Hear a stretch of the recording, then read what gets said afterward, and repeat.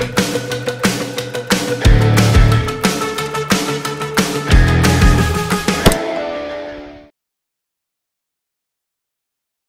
guys, and welcome to another English shooting live stream with, of course, Connors from Magload and myself, Callum, from English Shooting. He didn't just momentarily forget my name there, don't worry. How could I forget your name?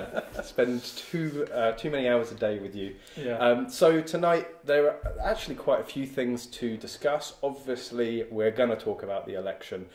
I'm sure you're all bored with it by now, so we're going to leave that till later on in the stream. But there are a number of things, as I said, some new experiences for both Connors and I as well to relate to you guys. Yeah. As always, hit us with your questions. We'll try and keep on top of them, try and answer as many as possible. And we are, of course, in the Bluefield Sports gun room. So any guns that you particularly want to see or ask questions of, or you're interested in, well, just ask and we'll get them off the wall, go diving in the armoury. Yeah, fantastic. So there is a bit of news, not necessarily UK specific, but I'm sure you're all aware of, which is the new Glock 22 or the Glock 44. Well, this has been making waves, hasn't it? So Glock have decided to release their own 22 LR pistol after so many other people have been doing it yes. for quite a while. Well, on that note, actually, if we're going to be talking about it, we've got to bring up... So before we get that out, so Glock's the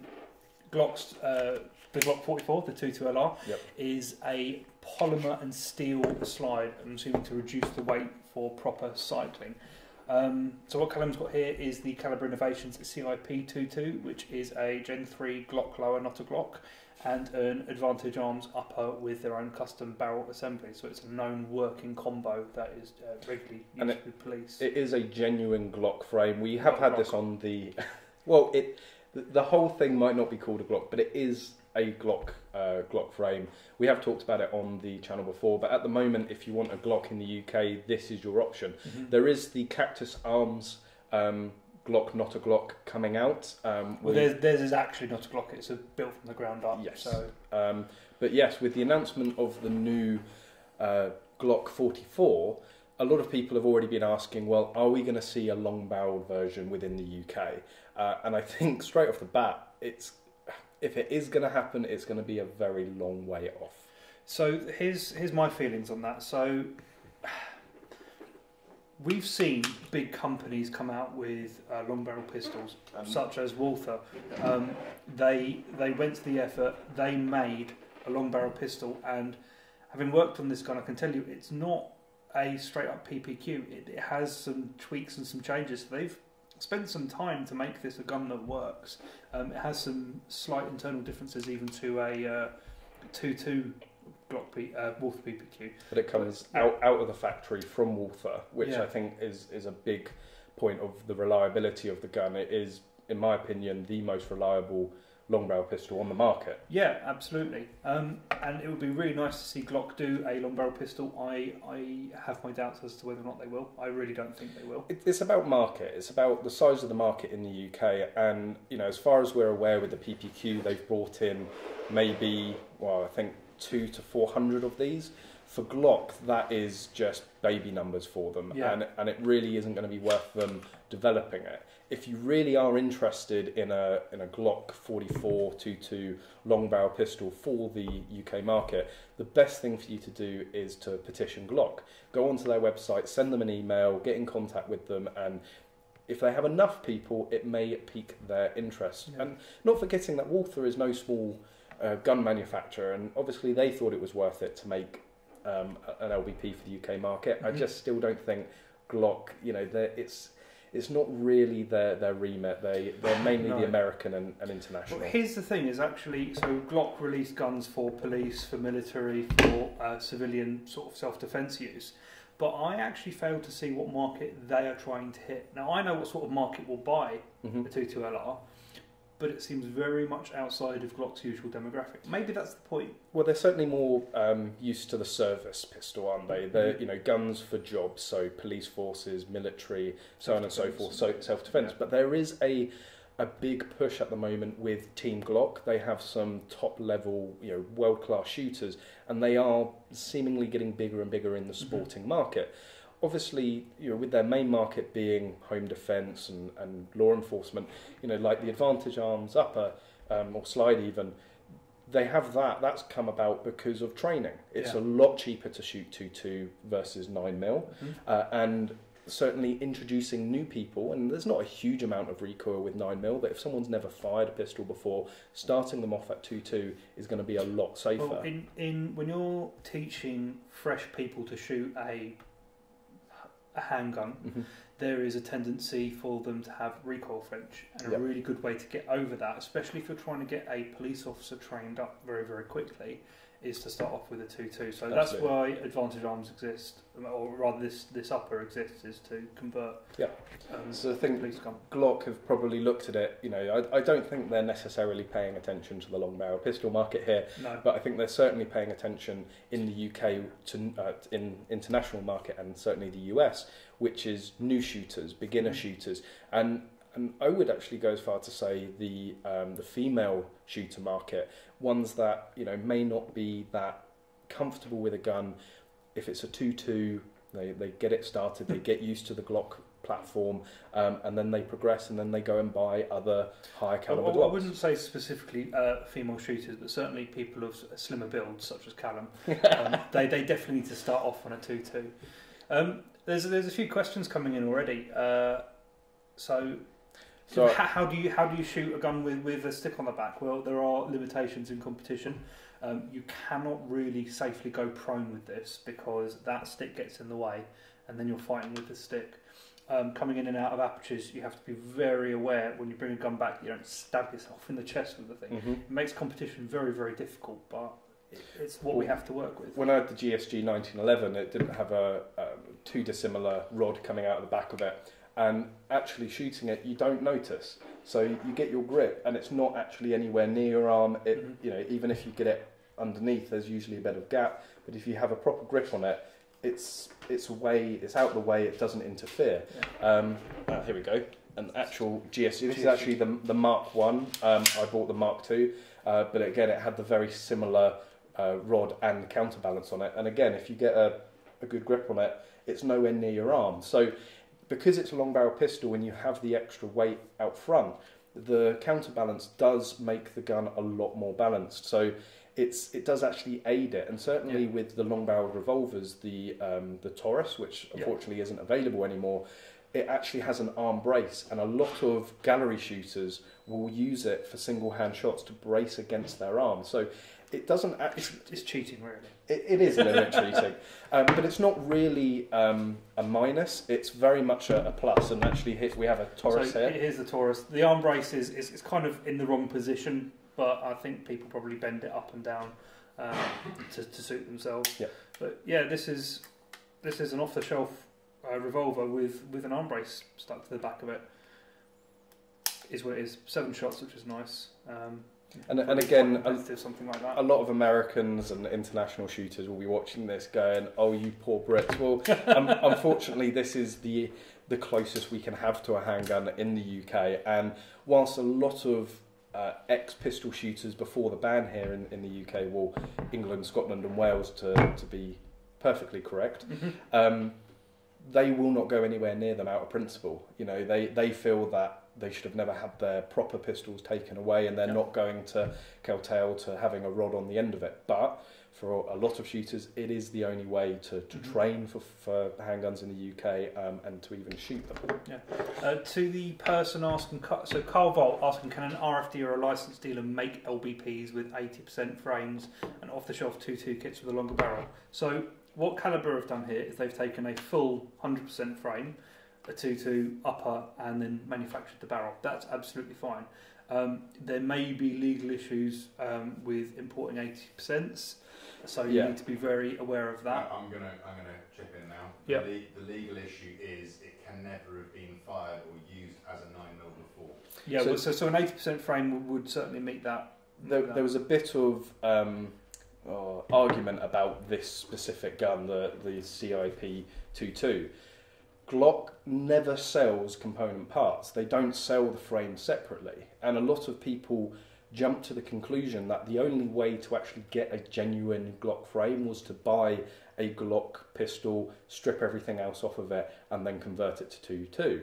Now, we're still not 100% sure how David managed to do it. But the manufacturers themselves have told us that yes, they were surplus, unused, unregistered frames. And that's what makes it legal. The frame was never assembled as a short arm, to quote our laws. It was just the frame, it was a component part, and therefore if the first time it becomes a registered or licensed firearm is in the long-barreled or Section 1 configuration, then it becomes UK legal. And I actually had a really good chat with the late Mike Jakes of Icon Arms, who developed the SIG IP226, and he was releasing that gun I think around the £1,800 mark, and explained that, you know, if you go to BMW and you buy every single part one by one and then assemble the car, it's going to cost you a lot more than just going and buying the car in the showroom.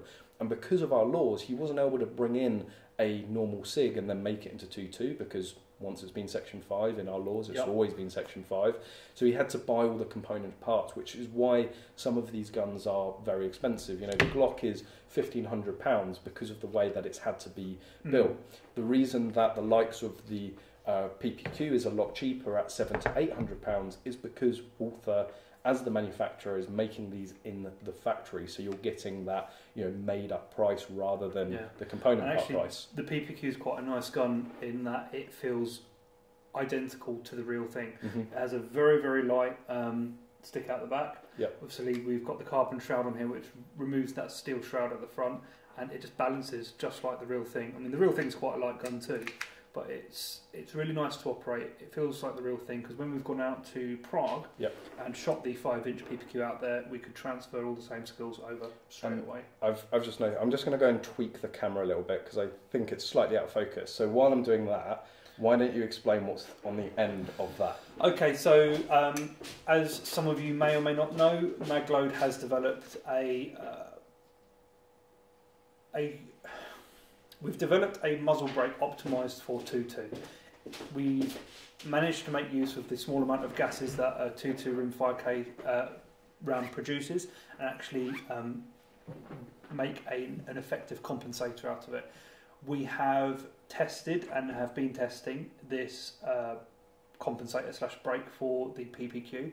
It's been working wonders, so we are bringing one out that's actually directly compatible with our existing carbon shrouds, and what we'll also be doing is a bundle deal for the two once they are ready to go.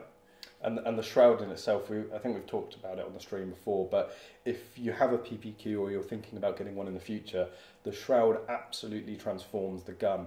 With the original shroud, which I believe is steel. It's steel, and you've got that massive steel nut on the end as well. It makes it very, very front heavy, and the carbon shroud just makes it perfectly balanced. You are adding, I think... So we weighed it. So the original nut is 1.4 grams. And the brake is 6.5 grams, so you're adding 5 grams out to the end of the muzzle. And I can say, handling it in the gun room and having a feel, you don't notice it. It might look a bit big and bulky, but we've also had Alex Florence, who is of course the NRA standard champion, and he won that championship won the league with a PPQ and a carbon shroud. He's taken the brake out, and it's not coming off of his gun anytime soon. His comment was, "It makes my CCI mini mag feel like CCI standard." Yeah, that was his comment, word for word. So it's I'm really excited to bring this through. This is a 2-piece brake that's on here at the moment, much like the UNF and UNEF one that we sell. We're actually going to be moving to a 1-piece brake just to make use of the short amount of thread engagement that's on the end of the muzzle there. So there's a PPQ which isn't available now, but there is the UNF threaded, which is specifically for the Ruger 1022 and other, obviously, UNF threaded guns, and then of course the UNEF threaded guns, which is for the 2.2 AR-15s. Yes. And a quick plug for Connors, they're available from maglo.co.uk. So go and check that website out. If you want to have a genuine polymer, high-tech 3D printed compensator for your gun. It's there and it's available. And I think we previewed it again in the last stream, but Connor's actually went out and put 500 rounds within 5-10 minutes through one of these breaks, and it's standing up to the punishment. Yeah. Absolutely no problem. But that's probably enough on long barrel pistols and certainly the Glock. Let's get rid of these because they're clogging up my space. Yeah, and we're just going to have a quick look. That's a Glock, man. It doesn't go to PPQ. There we go. Get rid of some guns and the Taurus as well. Oh, don't get rid of the guns. And just have a quick look at what you guys are saying. Again, hit those those comments and questions. Roblox Bear 52 is asking, in England, what do you do if you're getting mugged by criminals but your country doesn't legally have concealed carry? You get robbed. That's what happens. Quick hello to Neil from Rack and Load. I'm sure he will be going on about his £75 Mossberg very shortly. And a hello to Paul from the World Gun Owners Association, a great group focusing all around firearms across the world, hence the name. Everything from American self-defense out in there and obviously UK laws as well. There is a bit of a conversation going on between Aaron and Neil at the moment about whether or not you should get a 308 or a 6.5 Creedmoor. I will say, unless you can grow a beard like this, you can't have a 6.5 Creedmoor. So I'm trying. He's getting there. I'm going to pass my probation. Well, the cat approves of your beard. That's for sure. Yeah, I got mauled the other day by the cat, which I'm sure will appear at some time and get in the frame. Does. And Neil's actually saying let's talk Kentucky, which of course both Connors and I will be going out with American shooting trips out in April. I believe there is still time to get booked onto that. Yep. So go on to AmericanShootingTrips.com if you are interested. I made a video on the channel a few weeks back, so that has a lot of details in it. But Neil is actually coming out with us as well, so we're having a road trip. Along with it's going to get smelly. It's going to get very smelly. We've got Dan Smerald, who was on the stream 2 weeks ago, and we're going to be driving down from Chicago all the way down to Kentucky. We're going to plan a few stops there, gun-related stops, of course, gun shops, ranges, and anything else we can fit in between. So it's going to be an amazing trip for content for you guys on the channel. We're going to try and share absolutely every minute of it. We're going to be running an IPSC match out there as well as 3-gun and other outlaw matches, so it should be pretty good fun. So it's going to be a great road trip. That in itself is going to be pretty spectacular. And then a whole week of shooting, structured, as you said, IPSC matches and 3-gun matches. But there's also going to be machine gun shooting. David, who runs the American Shooting Trips company, he was telling me that he was just going through the shopping list of machine guns for the trip. So I'm sure there's going to be a nice selection out there for us. It should be good because I've never shot a fully auto gun before. Which I think is crazy. But then, being in the UK, when do you get the opportunity to shoot? I've never been to America. I've never been to a country where full auto is illegal for. I mean, I think it's a law actually. If you go out to America, you have to shoot one. So well, it's going to be a first trip to America as well. So I'm looking forward to the portion sizes. Oh yes, that might even shock you. Okay, all right, we'll see about that. I'll take that challenge. No, customs could be fun. Again, and on that note, I don't know if I've talked about it before on the channel, but I had an interesting welcome home a few years ago, coming back from America. Again, another American shooting trips. We believe someone had phoned in or tipped off customs saying that people were bringing through gun parts, which in all honesty we were, just nothing licensed or restricted. 5 hours later in customs, I was a little bit grouchy, a little bit grumpy, but everything was okay. We managed to leave with everything that we arrived with. But it did sort of, for me, drive home how stringent they are, how well they are, looking out for things, because it is a big avenue for people to try and bring in illegal parts. And actually, more recently, there was the case of a family, I think, again, bringing stuff through their suitcases from America, all different Glock components. So it does happen, and it's good that they're watching out for it, because whilst we appreciate firearms and guns, we certainly don't want illegal firearms being out there, that's for sure. So again, keep the questions coming, and we will do our best to answer them. So how about Aaron T's question? How expensive is it to get into shooting in the UK? It's as expensive as you want to make it. Yeah. That's like a how long's a piece of string answer, which is never helpful. Well, put it this way, my FAC costs, what, is it 80 quid now? So it's around £80, and if you're going for an FAC and you already don't have an SGC, go for the Coterminous. It works out far better. I think they're around the £90 to £100 Yeah. mark. That's a set cost. So You apply for that, you've got it for 5 years, and then you can go out bargain hunting.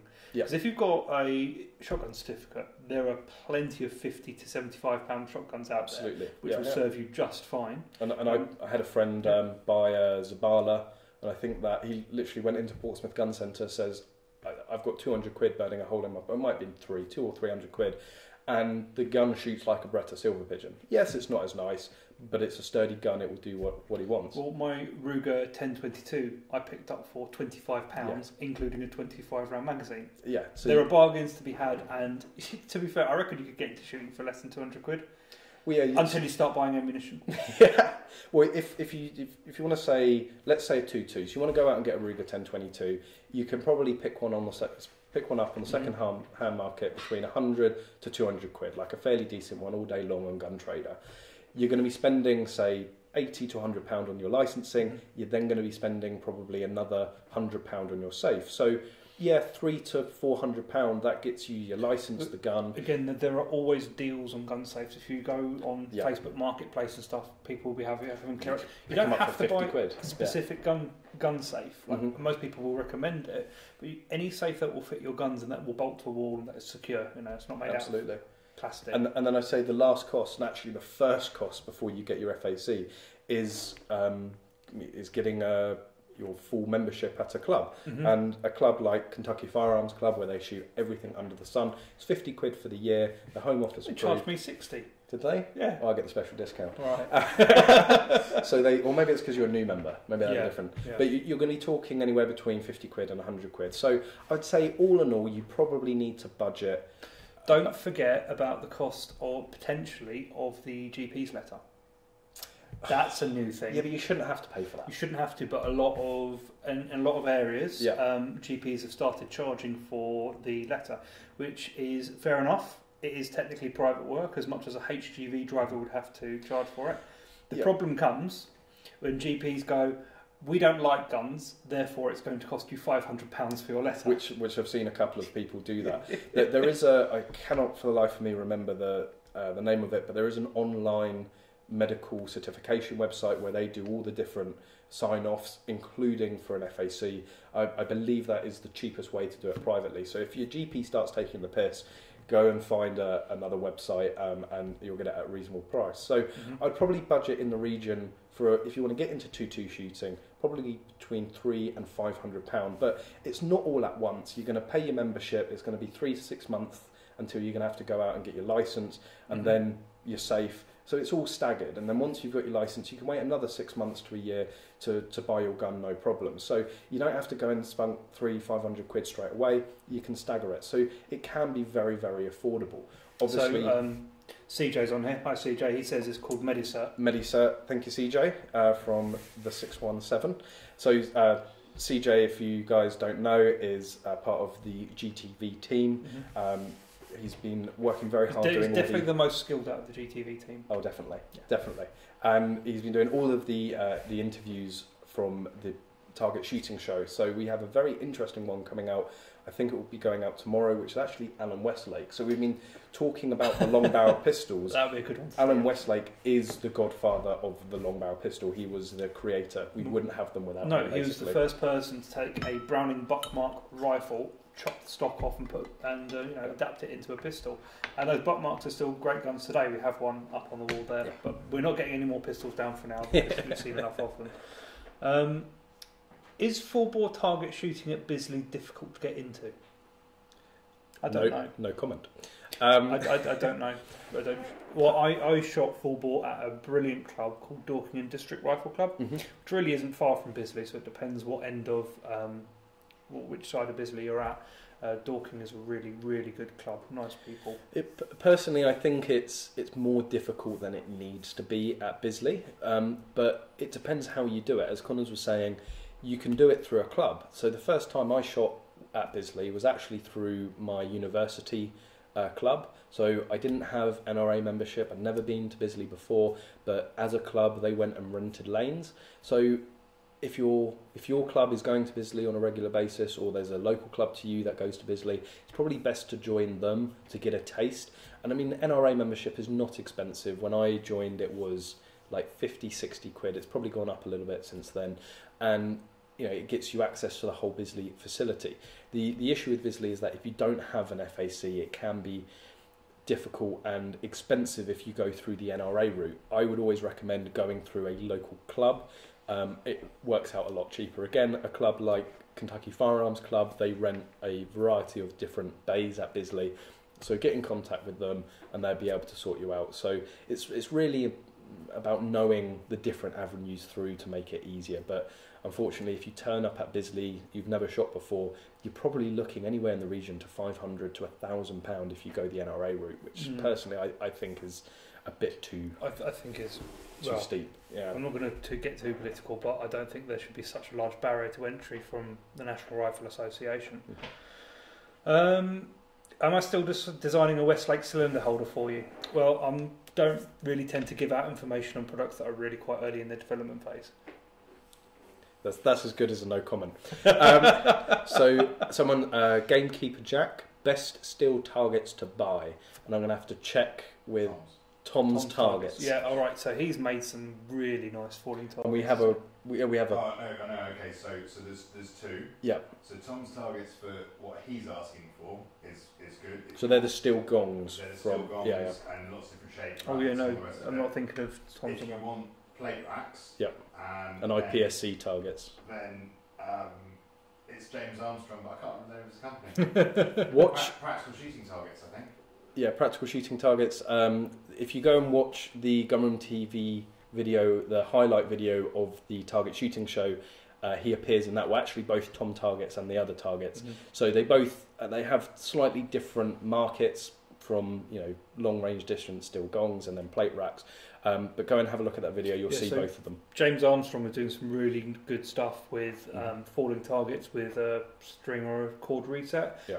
It's looking really, really good because it's going to be they're going to be IPSC plate racks, and we've asked him to make us something a little special. Which it's going to be down on the range hopefully very soon. So you will see that on the channel and obviously on Gunroom TV as well. So again, keep the questions coming, guys, and we will do our best to get through them.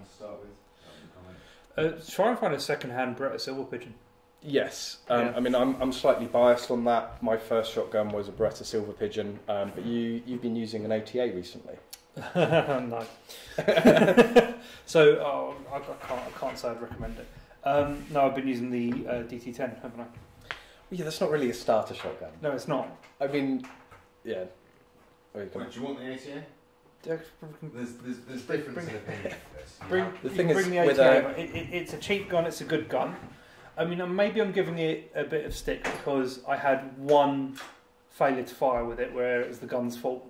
But the comparison is I've never had a single problem with any of the either new or old Berettas I've used. Apart from when you ejected the trigger mechanism. Apart from when I ejected the trigger mechanism. That's user error. Yeah, so nothing to do with the gun. This gun, it fits me really, really well, so I shoot quite well with it. But it had that one malfunction.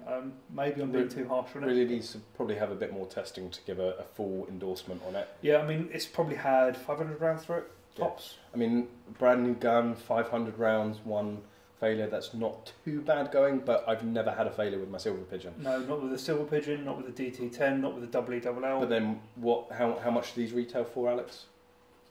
I think they're. I think they're 800 quid, aren't they? So they're 700-800 quid. This for a brand new gun, off the shelf. You can go and pick up a Silver Pigeon for around 800 to £1,000 second hand, and I would highly recommend the Silver Pigeon. Yeah. Put the extra in and get it. And here comes my Silver Pigeon. I would also say for a gun that's only had 500 rounds for it, it shouldn't drop free quite as easily as it already does. I don't think this gun's going to last very long. But the Silver Pigeon, I've been shooting this for 7 years. It's never let me down. I've done practical with it, claims with it, pigeon shooting. I've gone out and done my first game shoot with it. It really is just a staple gun. And I would, 15 or how much is Sporting now? £1,700. it's a lot of money for a gun. I managed to get a stonking deal. I paid 1,500 quid for the whole shebang. That was 1,000 cartridges, case, cleaning kit, ears, eyes, all of that. But that was 7 years ago.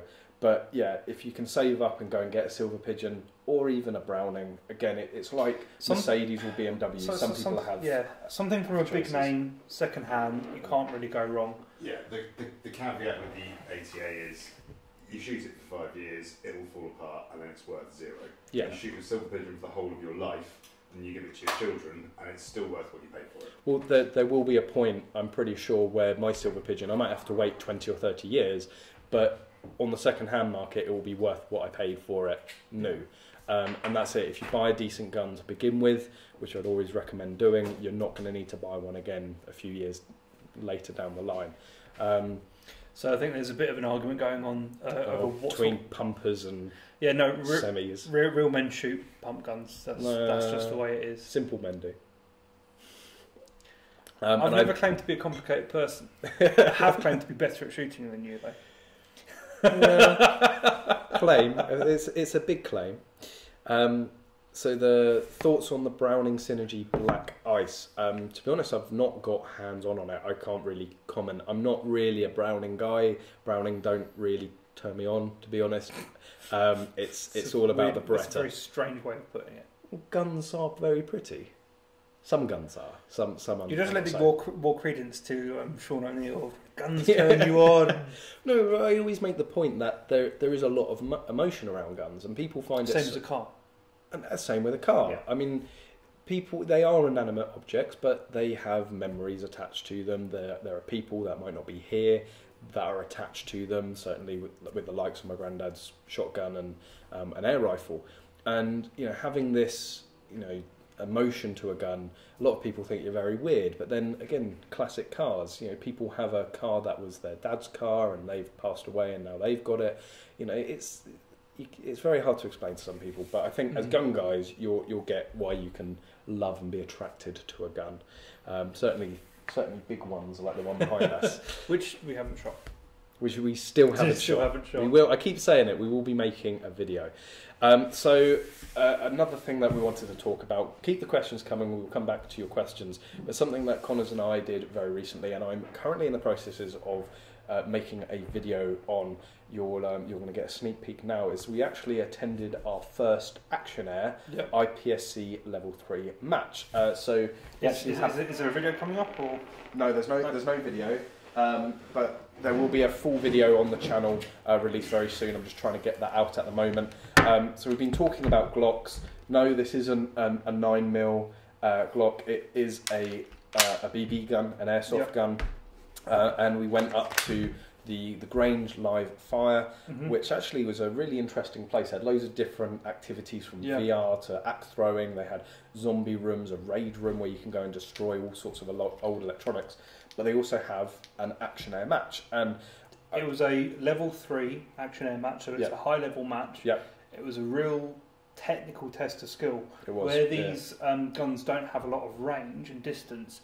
The courses of fire are much shorter, much more compact, but also much more technical. There's a lot more thinking your way through a stage rather than sort of running and gunning, as it were. Usually with a shotgun match, it's a lot more spaced out. You can usually, from one point, see everything and get a feel for it. With the Action Air, where you're doing it indoors, they can close it right down. They don't have to worry so much about the backstop because a brick wall is going to stop it, no problem, or a bit of MDF is going to stop it, no problem. Yep. And even netting, or netting, and they pack it right in. And there was one stage, I think it was the third stage of the day that we did, long or a medium stage, and it was just a real mind bender. Oh, the one with like the 16 apertures. Yes, yeah. And disappearing target. Well, not disappearing. That was ridiculous. It was a great stage once you figured it out.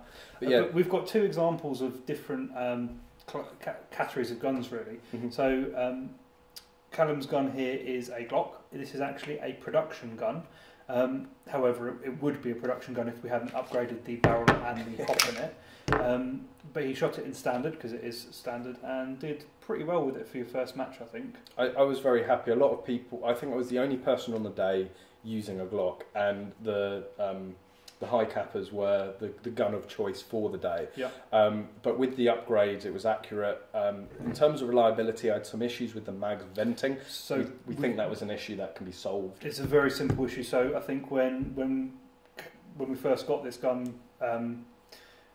there was a lack of understanding on how to fill these magazines up properly. Yeah. So they have a bubble in them which we need to purge. We haven't done that yet for these magazines, but I think you should be much better off once we fix that problem. But it was a really interesting match, and I have to be honest, but I've looked at Action Air and Airsoft before, and I've always said, if you're pulling a trigger, you're shooting a gun, you're part of the shooting community, and we should always stick together. If all the airsofters stuck up for the live fires and the air rifle guys stuck up for the airsofters, we'd be a much happier community. But having said that, I have always looked a little down on Airsoft and Action Air, because you think about it, well, I had a BB gun when I was a kid, and you think, oh, it's just a toy. And you go to one of these matches and you see the top level shooters running the stages. Blisteringly fast. Absolutely incredible. There's no recoil to contend with, so their shots and their follow-up shots are always super fast. Absolutely incredible. As we've seen from some of them who've then gone out to Nizza to shoot, the skills are transferable. They can go out there and shoot a full-bore handgun very, very competently. And if you want to go and see this firsthand, there's Outdoor Technica, which is run by Arius, and he's predominantly an airsoft and Action Air shooter. And he went out on the last trip to Utah, and I believe it took a little while for him to get used to the recoil. Obviously, that's not something that an Action Air guy has to deal with. But he was very quick off the bat because of the training. With his Action Air, and it's actually one of the main draws for us going in, was actually getting some more training on handgun, IPSC handgun. But we actually had such a good day, so we're going to just start doing it for its own merit. I'm not actually a massive fan of pistol. I am primarily a shotgun shooter, and I've shot pistol plenty of times out in Prague.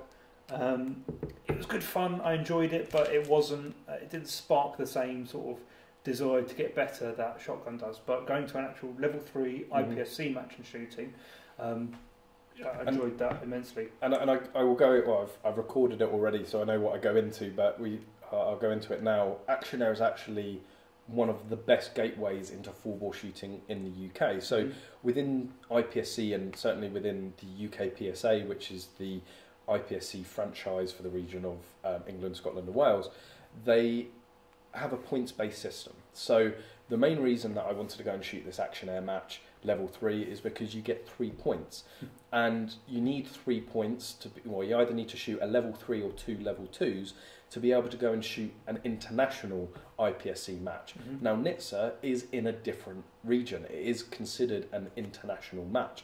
So for me to qualify for it, I needed to go and get the points from the level 3.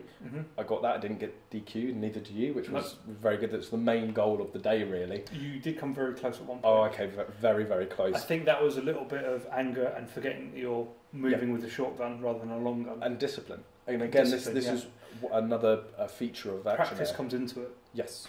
But Action Air will help with this with a full ball gun as well. If you ignore the gun for a second, you're still running very similar courses. You've got an RO on your shoulder. It's pretty much the same rules and procedures. So you get used to that. You get more disciplined. And to be completely honest, I got really lazy and a bit of the red mist. I made a really silly mistake on my last shot, and I just without thinking just did that. And probably a foot away from my feet, and the RO as he should, had a quick word with me, like, be careful doing that in the future. So I was watching you from the side. You didn't actually sweep your feet, but you got very, very close. And that's if you'd swept your feet, it would have been a DQ. So I wanted to get the sign off for that match. So we will be going out to Nizza, I believe it's in May, which is a level 3 full bore handgun match. So if you're interested in shooting full bore handgun, join the UK PSA, go and shoot some Action Air matches. Build up your points, build up your experience, get your competition license, get your safety certificate, and then you'll be able to go out to Nizza and compete in full bore. Yeah. So Callum's main reason to go to this level 3 was to get his points. Yeah. Me, I actually just wanted to try Action Air. I built this race gun quite a while ago, and I've always wanted to shoot it in an IPSC match. It's the reason I put it together, and I finally got to give it a good run through. It is a split slide 2011, so a high capper. A lot of people remarked the sizes of my groups at the match because BBs were regularly touching each other on the targets, and I attribute it entirely down to the gun. But this is talking about a great gateway into shooting. This gun you can buy off the shelf, £150, and it's almost completely ready to go. I did have a breakage with it before I even started the match, which I had to repair the night before. So they do have their flaws, but that is. Previously, it would have cost you over £1,000 to build a gun like this for Action Air. Now you can buy this off the shelf with a few modifications and strengthening improvements. You can actually make it run really well. And knowing what I know about tuning 1911s, I'm going to start working on this gun and going to tune it right up, reduce the trigger pull, things like that. We were talking a minute ago from a question from one of you guys about the cost of getting into shooting. Well, you can forgo going and getting a license and a safe and all that rigmarole, go and get an Action Air gun, get into some Action Air shooting, and then go and use the borrowed guns from the UK PSA out in NHTSA. So you don't even have to go and buy a live fire gun, but you could even go and represent Team GB. And again, that's another reason, a dream to go and represent GB for the UK PSA. Again, you need to get a certain amount of points, and with not being able to shoot long barrel pistols in the UK, the only way for me to build up the points to even come close to qualifying for the team is through Action Air and going out to NHTSA. So, or like me, I've now got a bit of a bug for Action Air, and I'm just going to be going and shooting more Action Air matches next year. I really enjoy it. And I'm going to be joining you. I have got no aspirations to shoot the Handgun World Shoot. There are many people much better than I am at shooting pistols. Well, you're sat next to one. Definitely not him. we were barely 0.5% apart at the Action Air match, so it was close, but I did come in front. It was close, yeah. So the most expensive part of this entire rig is the holster. Yeah, that is funny. I did go a bit tarty with the holster, but then you could use that whole setup for a full bore. Well, you did. You took it out to NHTSA. Yeah, this is the same, and that was the idea of building this. Is when I had aspirations to shoot lots of full bore handgun, I'd build one rig to shoot it all. So we had a question from Hotshot83. Do you have a UCARA? So for anyone that doesn't know, the UCARA certificate or license, whatever the right terminology is, because I always get it wrong, is basically for airsoft skirmishers. So in the UK, an airsoft gun like this is considered a replica firearm. And if you don't have a UCARA, you can't buy one like this. It has to be painted at least 50% of a vibrant colour to basically show that it's not a live firearm. If you have a UCARA, and I believe you have to go and attend 3 skirmishes to obtain one, then you can have one look like this. Now, because it's Blue Field Sports and it's an RFD that can be bought, any guns can be bought without being painted, and I was using it for an IPSC registered match, so it was on lend. I hadn't purchased it, and it obviously came back to the gun room, so there's no issues legality on that. And I've said it before, it's actually the UCARA that got me into shooting. I went to go and buy a BB gun. I couldn't because I didn't have a UCARA. I ended up going and buying an air pistol, far more realistic, far more powerful. Couldn't shoot that at tin cans in your room, so I went and joined a shooting club, my university club, and got into live fire shooting as well. So thank you very much, UCARA. But the really I think silly thing about UCARA is the way our laws work. Let's say Connors has a UCARA, you can go into an airsoft shop, buy it unpainted, and then privately you can sell it to anybody else. Yep. So absolutely. It completely bypasses. Not quite. No, you can't. So when I went into Wolf Armoury, there was a guy stood at the counter, and he said, "If you want me to buy it for you, and then we go out and I'll sell it as a private transaction, that's fine." And the guy behind the counter said, "Yeah, that's completely." He was completely happy with doing that. That's because it's not because it doesn't contravene the DCRA Act 2006. It's because it's untraceable, so they can't do you for it. Technically, it's still illegal to sell one. Without defence. So the issue with valid defence, and I'm not condoning anything you were talking about there, the issue is with valid defence is it specifically says in law airsoft skirmishing, reenactment or film, which expressly prohibits the purchase of an unpainted gun for Action Air. Yeah. So a lot of the people have had to go and get Yukara or get the gun by some other not so clean means to get one unpainted. But quite frankly, in an IPSC situation, does it matter if a gun is painted? No, absolutely not. That gun that I showed you, my gun, you can actually buy it. It comes with a bright blue slide. As a stock option, the shop doesn't have to paint that for you because, hey, it doesn't matter. And we're shooting IPSC, we like fun coloured guns. Absolutely. So let's get on to a few more of your questions. Well, we're still talking about gun pistols, and someone's asked, is it a good idea to buy an AliExpress mag holster? I'm going to go ahead and say yes. So these are the same Emerson Gear style mag holster. They serve me pretty well. I'm going to be going for some double alpha, or I'm going to try and get in some double alpha so I can compare them for myself. But these have been great. They came with different setups, different chips, so you can set them up for single stack or double stack mags. Obviously for a high capper it's a double stack. The one thing I will say really important is they have this adjustment screw. Swap them from the outside to the inside because they're a massive snag risk on the outside. These things are really fiddly. They have a bunch of little bolts. They are not made very well, but they do the job. And they've been standing up, no problem for you. Yeah, been working just fine. And that was, I think I paid £25 for the set of 4. Yeah. Whereas a double alpha mag, they're £50 a pouch. But I want to see for myself what the differences are between them. So I will be getting some double alpha pouches and seeing what they're like. And Lanky Alex, which is of course Alex Florence, who we talked about earlier, and Callum claimed before the match he was going to beat everyone with his Glock. I didn't. I said I would beat some people with it, which I did. So I was Callum claimed before the match that he would beat everyone with a high capper with his Glock. I didn't. I did not. It's a lie. You have no proof. It was not written. I'm pretty sure you sent it in Facebook Messenger to Alex. Well, maybe I did. I don't know. Best caliber for long-range pest control, in your opinion, 500 yards. Someone earlier today was talking. Well, that means you don't have to pick anything up afterwards. Yeah. Well, there was a customer talking earlier today about 250. I don't know what that's like. 250, 500 is probably pushing it slightly, but 3 to 500, 250 is an awesome round. Very, very flat, very fast, and very cheap. Easy to home load. I suppose to really answer that question, it depends what you're shooting at. Is it a fox or is it a rabbit? Yeah, are you going for squirrels at 500 yards? I mean, all the best to you if you are. Are you going for deer at 500 yards? Again, that's probably a little pushing it a bit too far.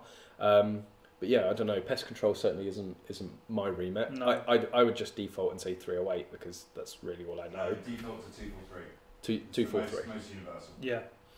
Calvo is asking if you've only shot full bore IPSC handgun, what divisions are there in Action Air? It's exactly the same. Yeah, it's exactly the same rule set as full bore handgun with a few changes to hard targets. You can get a lot closer to a hard target in Action Air. Well, that was one of the things on the first stage. There were these poppers, and it's like I'm literally like from there to there, and usually with... Well, I queried it with the RO. Yes. Being a range officer myself, like all my experience is you don't get closer than 5 metres to a hard target, but actually in Action Air the rule is different. Because the recoil isn't going to hurt as much. Well, not the recoil, not the ricochet. Ricochet. The ricochet. Yeah. The problem with Action Air is because there are so few competitors, divisions like Production Optic and all that just don't exist because you need 3 or more competitors per division. For instance, you originally went to that match intending to enter into production, but because there's only one other person shooting production, it wasn't really worth it. There's not 3 people to make a division, so you both had to shoot standard. As the sport grows in popularity and more people start shooting it, I think we will see more of these divisions being represented. Yep. For instance, there is no revolver division because there is only one revolver available for Action Air that's usable, the Dan Wesson, and it's not great, unfortunately. So moving away from Action Air for a sec, we've got a question from Craig. I like Action Air. Are bump stocks legal, like on the Smith & Wesson 1522 or something? So I guess you mean within the UK. They're not anymore. So it was actually the Offensive Weapons Bill that has banned the Mars and the lever release, where they banned it completely. So before that, and that was only May this year that they did that. Before that, it was very grey. You could legally buy one in the UK and technically legally use one in the UK, whether or not you'd be brave enough to go up against a judge and argue your point that it was still a legal firearm to our laws, again, you were probably going to end up getting a very hard slap at the wrist at best. But yes, they are now categorically banned in the UK. You cannot buy them like in the States. Yeah.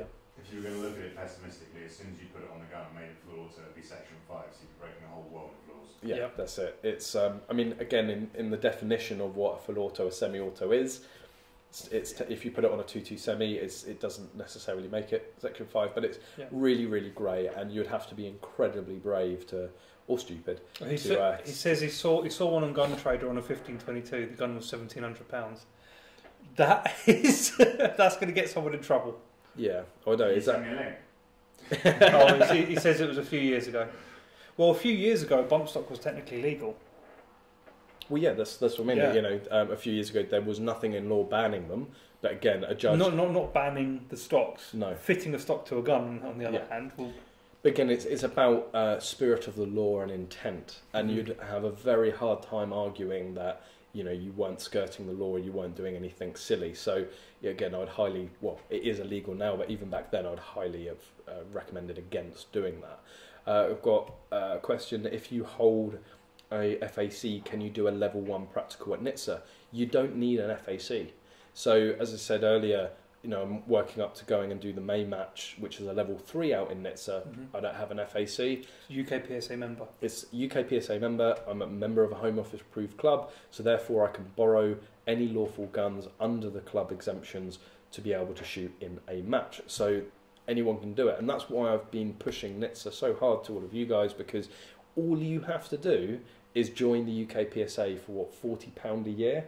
I think it's gone up now because that was the anniversary deal. Okay. The It's might gone up, but still, even if it's 80 quid, even if it's doubled, it's not 80 quid. I think it's like 75. 75. So you pay 75 quid. Anybody, FAC or not, can go out and shoot with the UK PSA out at NHTSA. So and join the UK PSA if you're interested in practical shooting. They are your national representative, and you'll get all the information on all the upcoming matches. The thing is, it's down to match directors to publicise their matches, but level 3 and above have to be publicised, and they will all be announced. Join the UK PSA. Support the sport. I mean, practical shooting, obviously we're a little biased on that subject, but it is best sport in the world. Absolutely. Yep. But it's also, I'm pretty confident in saying the fastest growing discipline within shooting sports, not just in the UK, but internationally. Who are you calling Callum? Calling Callum? Who's called you Someone Callum? goes, thanks Callum and Callum. I ain't Callum. You wish you were. I'm glad I'm not. Why does the big beard still have an FAC? What? Low blow. Why does the big beardy look grumpy? That's because he is. I'm always grumpy. it's I've had many comments this week on my grumpy demeanour. It's just the way I am. He has resting bitch face. There it is. Did you guys know that Mr. English Shooting is ticklish? And I can be very violent. I can, when tickled. That must have taken a lot of restraint there. No, I just put it on. I just trying to make you feel happy when you tickle me. It's part of our play. So I think we're going to have to get on to the elephant in the room. What's that? Well, it's the election, isn't it? Oh, okay. Not Connor's favourite topic, because he loves to remain neutral and not get involved in politics, but I love to get involved in politics. I might just go and leave you to this one for a bit. You can just... No, you need to mediate me in case I go over. No. So, obviously, guys, it's the UK election, and for gun owners, as I think I saw someone earlier say, politics always comes into guns and gun ownership and sport shooting. We can't avoid it. It's a massive part of our existence as firearm enthusiasts. So I think everyone here has gone out and voted already, and I made a post today basically making it quite clear who I had voted for, which was the Conservative Party.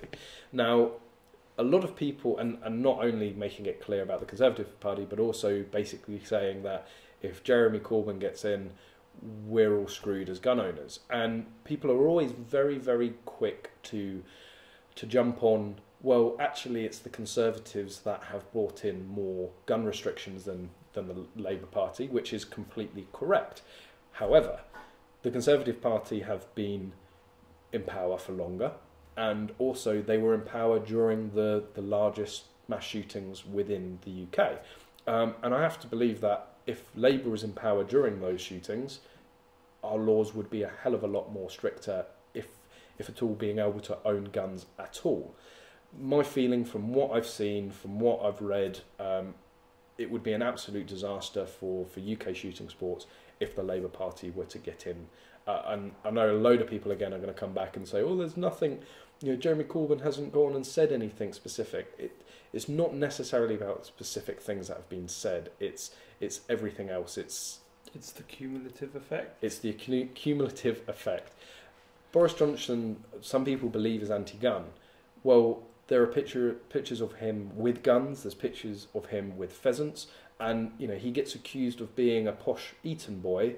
Well, you can't accuse someone of being a posh Eton boy and then call them anti-gun, because if you're a posh Eton boy, well, you're gonna like shooting. It's just part of that sort of that world, effectively. So I think for shooting, and again, it is just my opinion, you're welcome to form your own, and I got accused of forcing someone how to vote. I'm just giving my opinion, giving what I think is best for the sport, and I have to say that is the Conservative. Out of the main parties, yes, the absolute best party would be the Libertarian Party, even the Brexit Party, because of Nigel Farage. He's the only, I believe, the only leader of a party to come out supporting. He did say he would bring back handguns, but at the same time he hasn't said anything about it for like 4 years.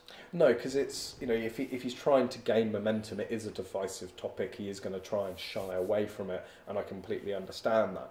But yes, really for gun owners, I think the best choice is Conservative. If there's a Lib Dem Labour coalition or a majority Labour, I think, well, not just gun owners, I personally think we're all screwed anyway, but for gun owners, I think it's just going to get a hell of a lot worse very, very quickly. I think it would be nice to see the Libertarian Party gain a couple of seats.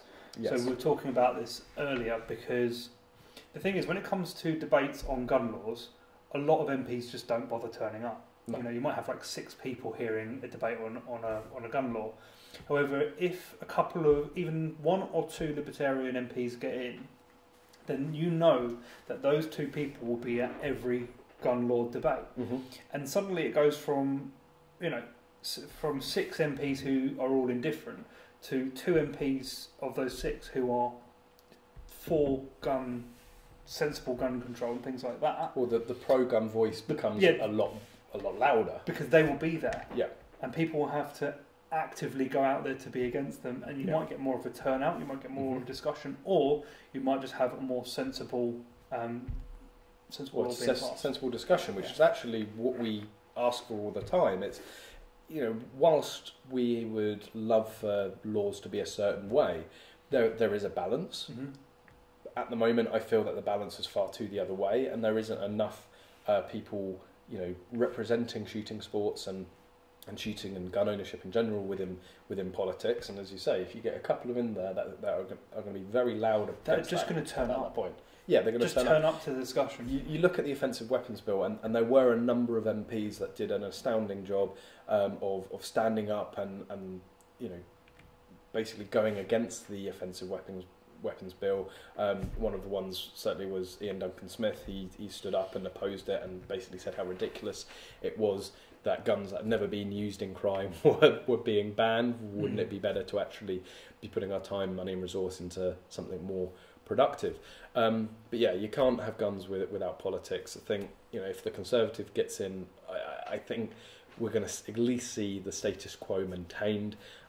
With Labour, I very much think things are going to get worse for us. But I'm sure you're all bored about the election now. Yeah, I'm bored. Let's move on. We will move on. What are we talking about next? Well, let's have a look at the questions so far. Again, keep your question. Anything you want to talk about, anything you want to know, anything about us, the gun room, Bluefield Sports, or any particular gun that you can see in the background there, just let us know. We've got complex... how do you live with so strict laws? I'll tell you how. We shoot BB guns. I get asked all the time, why don't you just move to America? Why don't you go out to the Czech Republic? Why don't you move here? Why don't you move there? Whilst it's a very hard question not to just say, oh, well, maybe I should. You know, over the years, actually, my life has revolved more and more around guns, and certainly I think that's the same for Connor's with Magload. And yes, it would be a lot better for us with our main passion, with our main day jobs, to go somewhere else. But you have family, you have friends, you have relationships that it's very hard to just pick that all up and go somewhere else. We do a lot of shooting here. Yes, it's limited. Yes, it's strict. You know, being on site with an RFD does open things up a lot more for us, gives a fair bit of freedom. Being fairly well connected within the industry, it makes it easier for us. But I'm still incredibly sympathetic, and why I started the channel back up again, and why I still continue to make videos, because it is difficult. It is hard to sort of navigate our laws and get through it. You just have to spend a lot of time reading and learning about our laws. There is a lot of good shooting that you can do even with the laws we have over here, and it just goes to show. Shotgun. That's why we are so good as a nation with shotgun. Yeah. Not just over and unders, but I mean practical shotgun, because that's what we do. We can't do the full bore 223 AR-15 semi-autos. We can't do the full bore handguns very easily. So we just move into practical shooting. What we have, we make the best of. And there are still some top-level world-class shooters in the UK, top-level matches being run. So yes, much prefer it. You know, get some of the American laws over here. But overall, it's not as bad as people think. Once you've got over that barrier of understanding our laws and the pitfalls and what to do and what not to do, then it's fairly smooth sailing. But again, that's why I try to put out as much information as I can on the channel, because when you're starting up and learning it, it can be a bit of a minefield. Yeah. So Peter Hunt is asking what would be the best way of trying practical shooting in South East England. Get in touch with Bluefield Sports. We do training down here. You can pay for some training and come down and we can shoot mini rifle, shotgun, section 2 obviously, or action air. It will depend, again, if you have an FAC, there's still a lot of guns that you can shoot. If you've never shot a gun before, you don't have an FAC, and you'll have the lovely Connors as an instructor. He is a qualified UK PSA instructor. It's not a UK PSA course necessarily, unless you're doing a safety course with me. But yeah, you can do safety courses. There's a number of people that have phoned up and just, I want to shoot some guns. Like not quite like that, but yeah. Bluefield Sports is more than happy to tailor a package to you to give you a taste of whatever you legally can shoot. Saying about the southeast, and another great place to go and try it would be South Downs Shooting Club. Yeah, they've got their sort of try semi-auto challenge thing. Yes, it's not quite practical shooting. There's a Texas Star and some falling plates, which is nice. But so you can get shooting at some skill there. Do a round of clays while you're there as well. But yeah, if you want, I would say, a little bit biased, but probably the best introduction to practical shooting, get in contact with Bluefield Sports, and pretty much the world's your oyster in what you're going to do. Haha, someone's opening up the can of worms tonight. Any thoughts on a good starter shotgun for practical shotgun competitions? Well, okay. Benelli Supernova. It first depends whether you want to go standard, pump, or open, Supernova, or modified, but modified sort of goes into standard. Supernova. So if you want to be a Neanderthal and quite a simpleton, you go for the pump. It feels great when you beat open shooters with a pump, let me tell you. Yes, I can imagine, and it makes you feel even better when you beat people with a 2+1. That's just the highlight of my week. You don't often tend to beat people even with that 2+1. Oh no, you have beaten some open shooters with your 2+1. So there is that. There is that. So for standard, I can't recommend the Stoger M3K highly enough as a beginner gun. As a beginner gun, yeah. It's £575, £550. It's pretty much ready to go out the box. They have had their issues in the past, but the M3Ks we've seen over last year and this year have all been absolutely spot on, no issues whatsoever. And then we've actually seen more issues from Supernovas. We had that one Supernova with a weird mag tube. And then for pump, obviously Connors is going to say Supernova. How much is a Supernova? Supernova is about 650 quid. Which for a Benelli... That is... So the best pump gun you can buy is 650 quid. Yeah. The best semi-auto you can buy, like a M2 SP or a B12i, you're talking sort of 1,400-1,500 quid before you start smacking tubes and the rest of it on. Yeah, so it can get very expensive very quickly with standard. So yeah, probably a Supernova. Again, if budget is a real issue for you, an old 870, like an 870 Wingmaster. If you can find an old 870, sure. I'm really keen to see what I can do with the Winchester SXP. As a new gun, brand new, they're like 250-300 quid. They are very, very, very fast to shoot. I have my doubts about the long-term durability of the gun and also how much the port can be opened out by. But at the same time, having quite a shallow port actually tends to teach you good technique rather than the Supernova where you can just sort of like throw them in from a distance. And then for open, I would just avoid open. Open division are for people that can't quad load. It's as simple as that. But if you are interested in open... So the real Neanderthals are the open shooters? yeah, I suppose. But in terms of open, what would say is the best? Like, how much is the Armsan? The Armsan RS1 is 700 odd quid. Which probably puts it at the cheapest open gun you can buy. The cheapest good open gun you can buy. Yeah, because the Armsan RS1 you can take as is into a competition and win it with a red dot. So I think for once we can agree that if you want to shoot standard for a beginner gun, go for the M3K, the Stoger M3K. For a beginner, even though there probably are cheaper options out there, just go for the Supernova. And for an open, go for an Armsan. Yeah, go for an Armsan. And modified, it's a bit special anyway. Anything AK based, will be good for open. We've seen the AR based platforms rise and fall very hard. The UTAS, of course, doesn't have a very good reputation and very heavily tainted the reputation of open guns. There is, however, people like Kerry Ellis at Tactical Solutions who originally helped bring in the UTAS, who is now taking old UTASs, refurbishing them and making them great again. Trouble is, the name of the gun is tainted, even though those particular guns work perfectly. Well, and not only do they work perfectly once tweaked, the top level shooters were shooting, or are still shooting them. Well, it was Team UTAS. Yes. Team UTAS was the UK team, and they did very, very well with it. If you go to any... they were not standard guns. They're not. It's like the Joe Michalak JM Pro Mossberg. The gun that he uses is not the same one. No. But Don't ever be tempted by a JM Pro. They are... Thing is, the premise of the gun is great, the way it functions, but it doesn't function. That's the problem.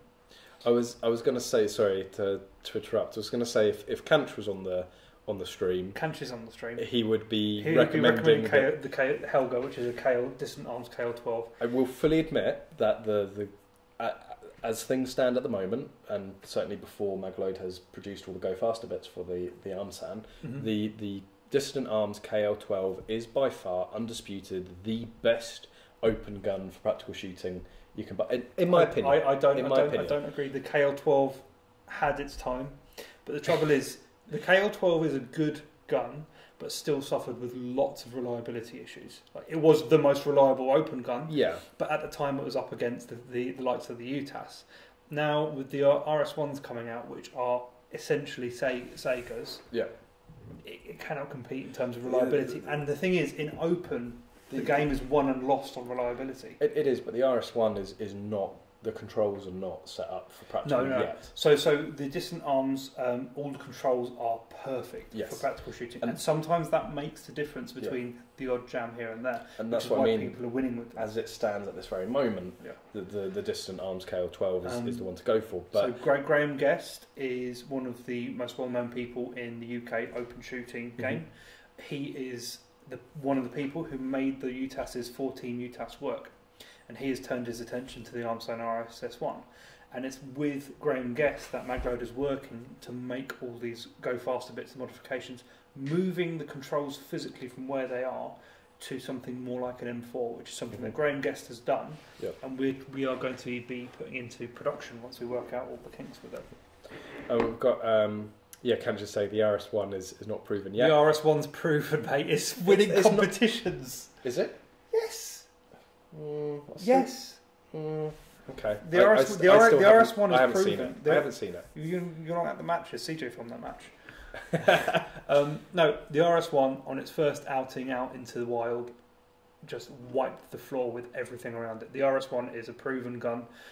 All of the UTAS guys are switching over to it, apart from Adam Rousel, who has a very good UTAS. It's the RS1 is the next open gun, and that's why Maglow's getting behind it, because we see the potential and we know that it can be the best of the best. And there's a reason why all the Russians keep winning open. I'm just going to say that. And it's not with a Molot Vepr, unfortunately. Paul Mags is asking, are these on an SGC or an FAC? Again, a very funny quirk of our laws.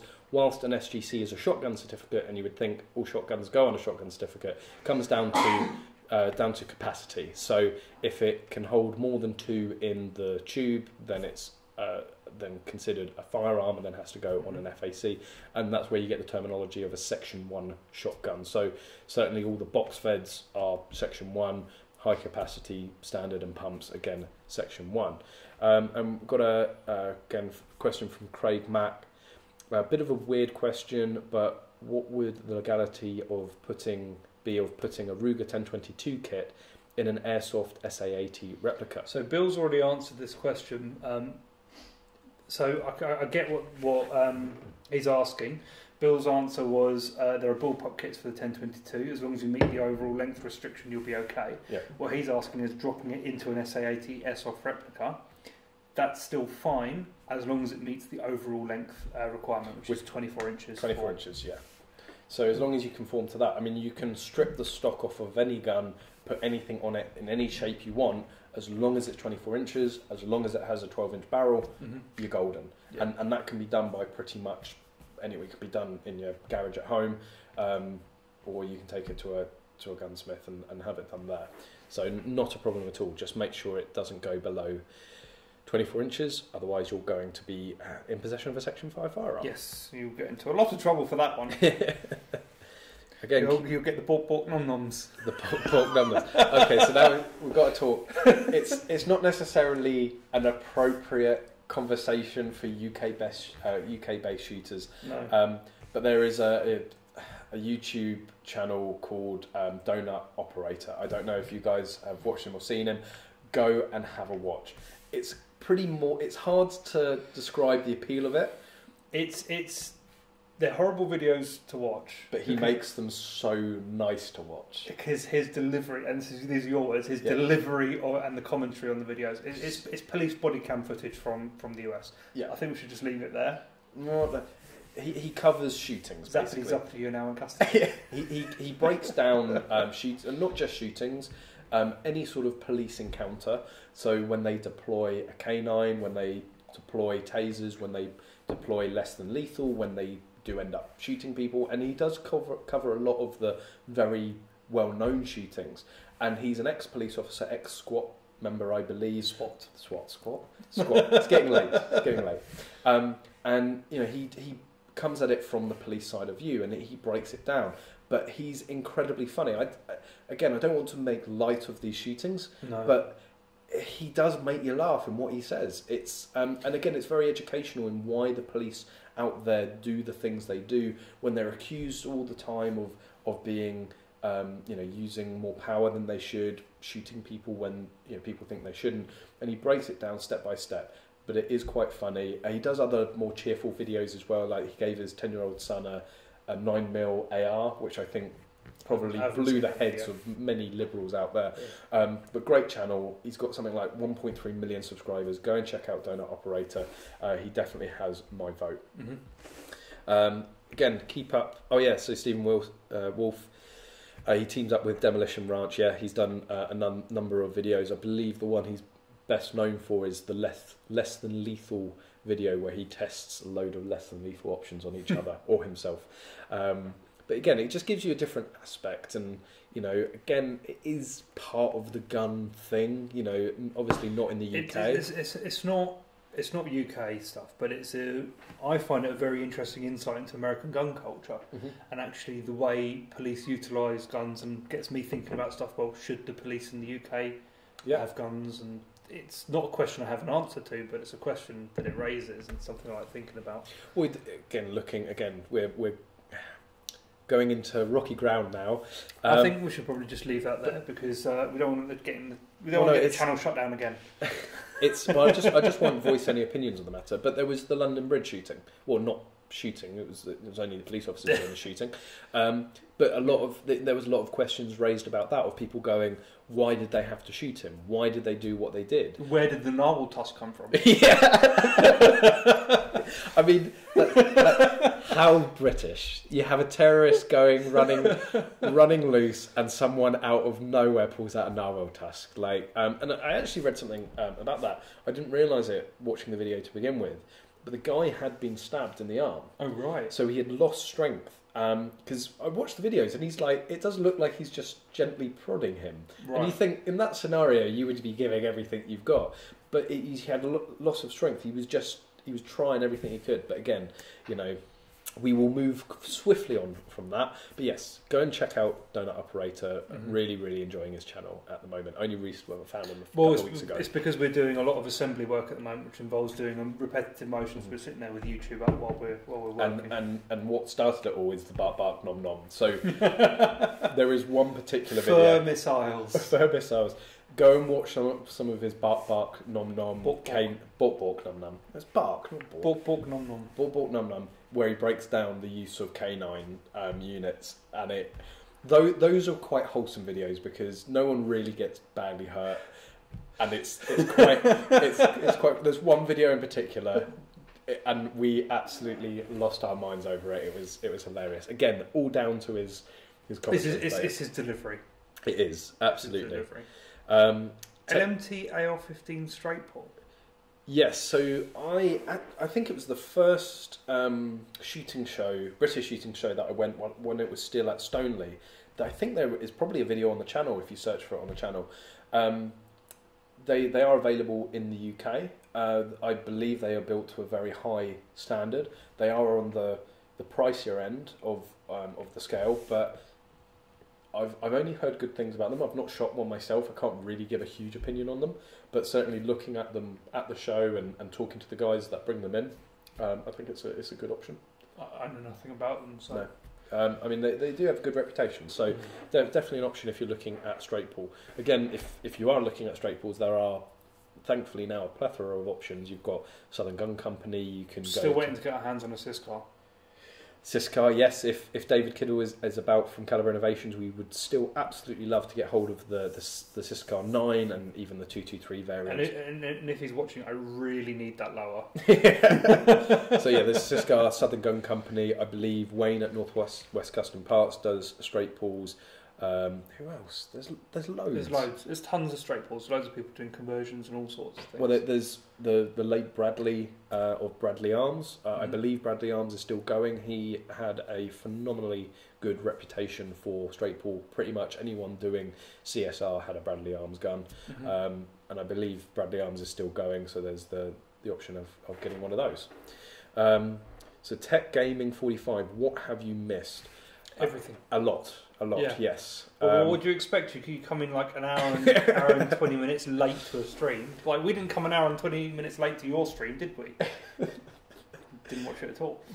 No. Which it's on my list of things to watch because I actually really want to play the Outer Worlds, and he's done a couple of streams on that now. So. Well, all of these streams are recorded through YouTube, and they were put up pretty much instantly after the stream stopped. So if you are coming in halfway through and you want to see what we were talking about earlier, see what you've missed, well, you'll be able to catch it up later on tonight or even tomorrow. So, and again, all of the previous streams are up there. So if you want to go and see us, the last stream was pretty fun to do with Dan Smarrell. Maybe we'll get some more special guests on. Yeah, again, if anybody wants to come and sandwich themselves between Connors and I, and there is some space here for some. I mean, we can zoom the camera out a bit further, give a bit more space. But we can stop eating the pies. That'd help too. That's rich. That's very rich. Noah Kate, does Gumroom TV offer internships? As long as they're unpaid internships, that's definitely a yes. Good answer. But please drop us an email. Drop an email to me at Callum at Gumroom. EnglishShooting.tv. If you're interested in coming down and getting some experience, doing an internship, I'm sure there is something we can sort out. We're always looking for more hands and more help. Yeah. Callum's internship is over, so probably yes. He didn't pass. He didn't pass probation. Have you seen me in a video recently in Government TV? No, I was kicked out of my own company. Is gun ownership increasing in the UK? Yes. Yes. It's a slow rise, but it is increasing. And the really annoying thing is when they bring out all the yearly statistics about the increase in gun ownership, and well, the latest debacle was about there was an 11-year-old or a 12-year-old with a shotgun license, and again, people have lost their minds over it. And what they don't realise is that 12-year-old is probably a future Olympian. Mm-hmm. And like Lewis Hamilton, I think when he first started karting, he was 8 years old. You don't become a world champion starting when you're 25. You've got to start young. And because of the way that our laws work and some grounds work, having your own SGC, shotgun certificate, will make things easier. But yeah, those statistics came out. Gun ownership is increasing year on year in the UK. It is a trend going upwards. And I think really a big part of that has to be social media. We have a reputation for being quite insular, quite to ourselves, and scared of pushing out the message of shooting in the UK, which of course I'm definitely against. And with the likes of, well, you've got Field Sports TV, you've got Rack and Load, SRS Power, EnglishShooting, of course, and all the other channels that are pushing out, and all the Facebook groups and Facebook pages, teams like Firearms UK and Mike Lindsay, getting the message out there. The amount of people that I end up having messages about that, which they go, I didn't know you could own guns, oh my god, and then like 6 months later I get another message going, yeah, I've got my FAC, I've already bought like 6 guns, I'm now going for my variation, and it's incredible to see. And it's just about sharing the message. Mm-hmm. And a lot of people are always worried about talking to their work colleagues, talking to friends and families about the sport that they do. You have nothing to hide, and if they've got a problem with it, it's their problem, not yours. Yeah. Talk to people, share the sport on social media. I think hoplophobia should be a medical condition. It should. Well, technically it is. It's a phobia, isn't it? You should be.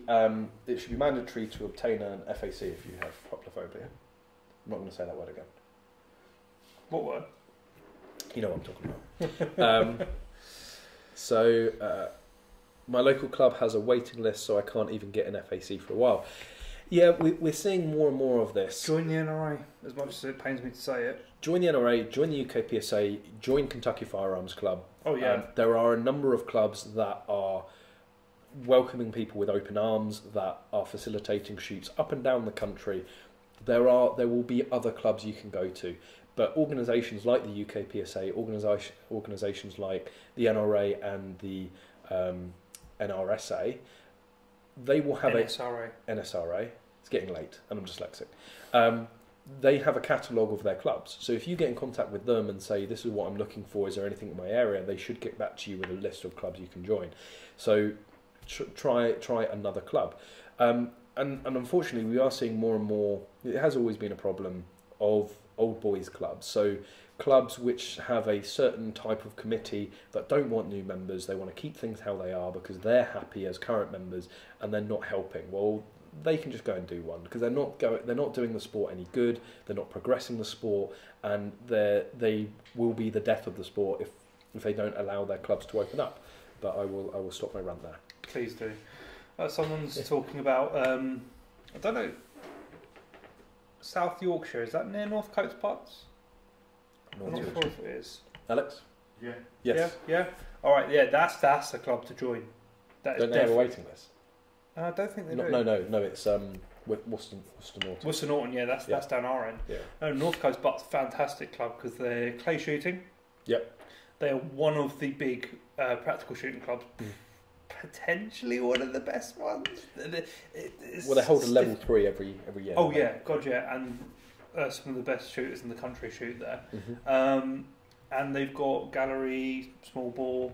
I don't know if they do any centerfire long range stuff, but maybe they travel somewhere else for that. But yeah, definitely Northcote Butts. If that's one, if you're local to it, that's a club to join. Absolutely, yeah. And unfortunately, it's not one of the ones I've had the privilege of going to. But Connor's. Did you? Oh no, because CJ's filmed there both times. Yeah, so CJ went and filmed there. and Connor's went to shoot there. I was probably doing my nails or something. Daniel Smerrill, damn, this stream seems a bit meh. Well, you're free to leave at any time. Happy birthday, Dan. Oh yes, happy birthday. I did wish him happy birthday earlier. It's the big man himself, Daniel Smerrill. We did have him on for 2 hours on the last live stream. Yep. Never again. But Dan is notorious for his Hawaiian shirts at matches. Yep. And always drops in. Fantastic guy, and we are missing you. You should come down. We should do more streams together. Definitely. But you should bring your Hawaiian shirt next time. Again, keep the questions coming. So we've got Bill Moore, part of Team Magload. Yep. Nice mug, Connors. So I don't think... you can just about see it. So... when is it available on the website? You can't have it. It's mine. Well, this mug won't be available. No. And actually, this is a special thing you're doing for your dealers, aren't you? Yeah. Well, I had to have one for myself. I mean, Absolutely. My mugs. Yeah.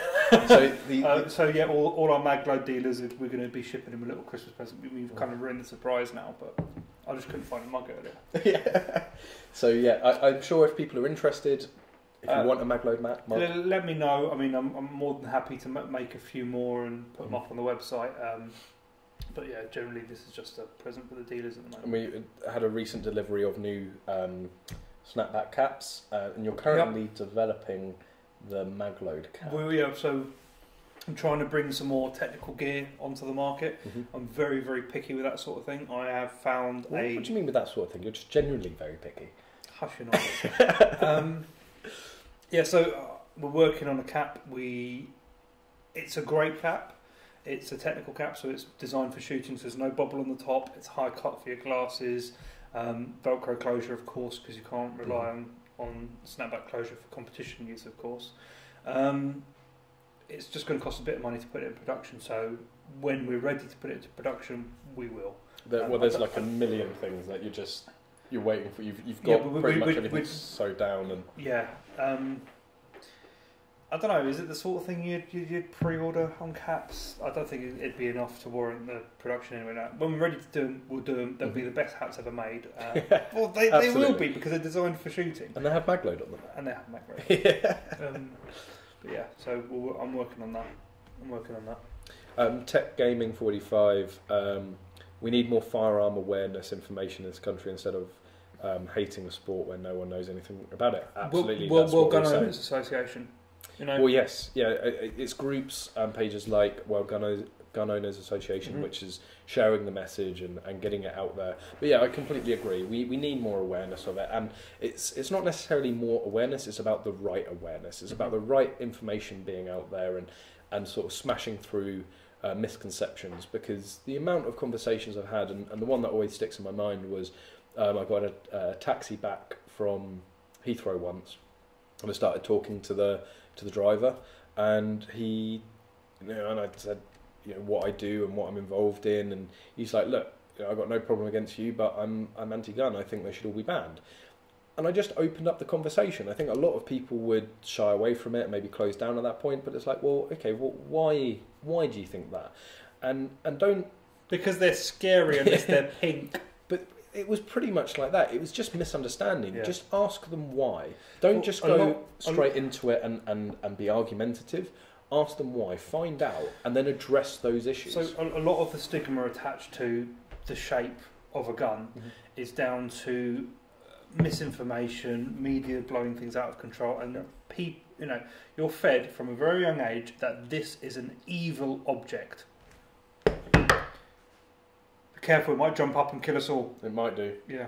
Well, it is an a lot, a lot of. But saying that, we've had this 338 Lapore sat behind us the whole time, hasn't tried to kill us once. No, and it's putting right at his head, through his head even. There we go. No, really, the issue is with hoplophobia. I'll say it again. It's just lack of education, and I think once you explain to people, actually, these are, we're licensed. We shoot them at paper targets and steel plates and others for pest control and hunting. Educating them and telling people that gun owners in the UK are the most law-abiding people in the country. They have to be if they want to keep their guns. Well, that was one of the big points with the taxi driver. is that I explained to him the procedures of getting a licence, the safe storage, the regular checks, GPs getting involved, having medical assessments and things like that. And, I didn't know that. And by the end of our trip, just telling him how things are, not trying to ram down the positive natures of shooting, but just, no, this is actually how it is. This is the way things are. This is fact. This isn't opinion. By the end of it, he actually looked up and said, oh yeah, well, actually, in terms of handguns, from what you've said, I would have no problem with them being stored at a range for people to use them for sport. Yeah. So actually, okay, it was probably like an hour's drive. I think if there was, if you managed to educate everyone in the UK on sports shooting and then put it out to a vote, I would be surprised if guns were still banned after that. However, the issue is educating people on this, because if you don't talk about it, no one's going to know about it. And not forgetting that MPs are, at the end of the day, they're human, they're people. Sometimes they may not seem like that, but they are, and they can build up the same negative perceptions and misconceptions. And if you... I mean, they lapped up the whole thing about a 50 BMG being deadly at 7 miles or whatever it was. Yeah, no thanks to Mark Ruthius at the NABIS. Because they don't know better, and you know, what they're being fed is misinformation aimed at trying to get guns banned. And we do have a massive hurdle to overcome when you have organisations like NABIS giving out really bad information to MPs. Well, flat out lies. What are the MPs going to think? Oh, here we go. Here is the National Ballistics Centre, and they're telling us this thing. Why are they then going to go and believe a sports shooter? But you have to trust in your organisations like BASC and all that to sort of speak for us and combat this misinformation, not just to the general members of public, but also the MPs. So just keep sharing. Well, gun owners association, guns are tools, people misuse them, individuals are responsible, not the inanimate objects. Sure. And it's very true. Here in the UK, we have some of the most stringent checks and balances there are in the world to get hold of a firearm certificate in the first place. Yep. You know, you have to be proven, and regularly, every 5 years, have to be checked up on to make sure that you're still fit to own a firearm. Your GP will have to report if you have a condition that might affect your ability to own a firearm. I personally, I'm of the belief that if you have an FAC, you should then be allowed full bore, semi-auto rifles for competition use, full bore handguns, because... Well, what difference does it make if you can own a 50 cal, a 9mm pistol, and if you can own a 223 bolt action? Why not a 308? Why not a 243? You know, and we can sit here all day and say what we wish the laws should be like. So I'm pretty sure narwhal tusks are going to be put on Section 5 soon enough. Well, anything can be an offensive weapon. Anything can be an offensive weapon. Because you are an offensive weapon. Because it's about the use. And they tried to ban you. They bloody did it all. And again, a car is a weapon in the wrong hands. You know, people go and drink drive. You're not hearing everyone calling out for the banning of cars. You know, rape unfortunately happens. You don't hear about the banning of penises. It's, you know, why is everyone so obsessed about the object? It's because the object itself has been demonised, and that is something that unfortunately we will never get away from, because making something sound... I don't think you can, because making something sound scary sells papers, right? It's up to logical people to educate other logical people. Yeah. You'll never get around hysteria. No. Those sorts of people cannot be convinced, and, well, that's the definition of hysterical, really. But the people who will listen, talk to them, tell them about, you know, the checks and balances and all the good things that come along with a shooting sport, and, you know, slowly through education we might be able to change some people's views on what we do. And I think another thing that I wanted to talk about tonight, which was... actually follows on quite nicely from this discussion, which was Braces of Bristol. So I made a video, it was the most recent video on the channel, and for those of you that haven't seen that video, please go and watch it. But if you haven't seen it, basically Braces of Bristol, where I went and bought my Beretta 1301, they had their HSBC account closed for, well, from what they can determine is... The only reason is because they sell guns. They wouldn't give them any explanation. They wouldn't even open up talks with them. It was, no, you're high risk, you sell guns, we're going to close your account. And it just...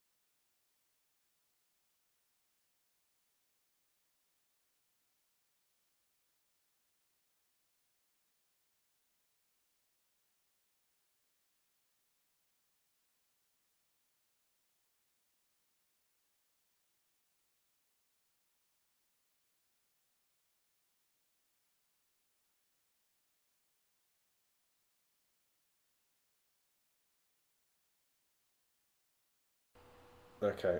There we go. That looks like it's back up now. Is it back? Yeah. Sorry guys for that. It's probably for the best. Callum was just ranting. I always rant. But Craig Mack was asking, if you're not a member of a club, is joining the UK PSA good enough to obtain an FAC? Now, I don't believe it is. It depends on your force. Here in Hampshire, certainly they'll put every barrier they can in your way to getting an FAC. Yes. However, many others will recognise that the UK PSA, being a practical shooting association, with competitions conducted up and down the country, requires you to have no home club in order to compete. So some forces will allow you to have an FAC based on your membership of the UK PSA. Mm-hmm. They may go as far as also to say that you need to take your safety course, which I think is very reasonable if you don't have a home club. I would still recommend trying to find a home club or joining a big club that allows you to travel from afar, like Worcester Norton, Dartford, North Coast Bucks. The best thing is check with your local FEOs. Mm-hmm. Absolutely. And back onto what I was saying with Braces of Bristol, I don't know how much of that was lost with the sound, but Gun Shop had their bank account closed by HSBC because they deal in guns and they're deemed high risk. And I've experienced that through businesses that I've been involved with and shops that I've tried to run online. And the point that I make in the video is actually it's so ironic that it's HSBC, which of course was involved in laundering money for the Mexican drug cartel. So obviously Mexican drug lords aren't high risk for HSBC, but law-abiding, well-restricted, well-vetted gun shops are apparently too high risk. So yeah, it's something that we experience on a day-to-day basis. It's something that I think is only going to be combated by education and dispelling misinformation. But yeah, I wish Braces of Bristol all the best. Hopefully they can find a bank that's more gun friendly and a little bit more logical and maybe doesn't deal with Mexican drug lords. But that's there we go. All of them, apart from Barclays, have been accused of that at some point or another.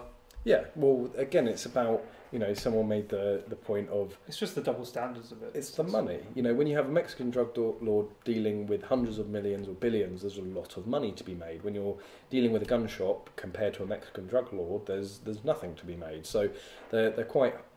I think in a way they like to try and be all... they like to get up on their high horse and be able to say, oh yes, we don't deal in firearms very sales. Much virtue seeking. Yes. But also, I'm of the opinion that we don't know the full story. Yeah, I'm taking their word on it. Yeah. But yeah, it's pretty disgusting.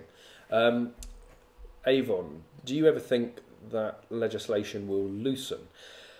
I mean, if you want to talk about the constructs of infinity, given anything in an infinite amount, be that time, every eventuality is going to happen, and if you give it long enough, something will happen. You will be able to see things that you would think is impossible happen.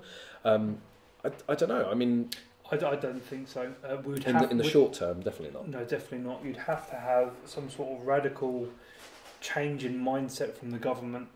And the government will do what the people want, for the most part. And what the people want is to be scared of guns. Unfortunately, that is the case. Well, do they want that, or are they conditioned for that? They're conditioned for that, but are you going to? How do you change it? It's not going to be done overnight. It will be done with lobbying groups, getting people into MP seats who are pro-gun and sensible about it.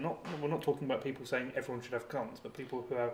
Again, and we were talking about this earlier about it being balanced. Again, having someone going out there and just saying everyone should have guns, we shouldn't have licenses, we should just give them out like candy. I don't think that's very sensible, even as pro-gun as I am. Why bother licensing it if you shouldn't give it to everyone? Exactly. So there needs to be a balance. And I always say, I don't think any one person, be that Connors, myself, or anybody else, has all the answers. We will have our opinions. We'll be very opinions. We will have our we'll be very passionate about it. We'll be very headstrong about our opinions and hard to change.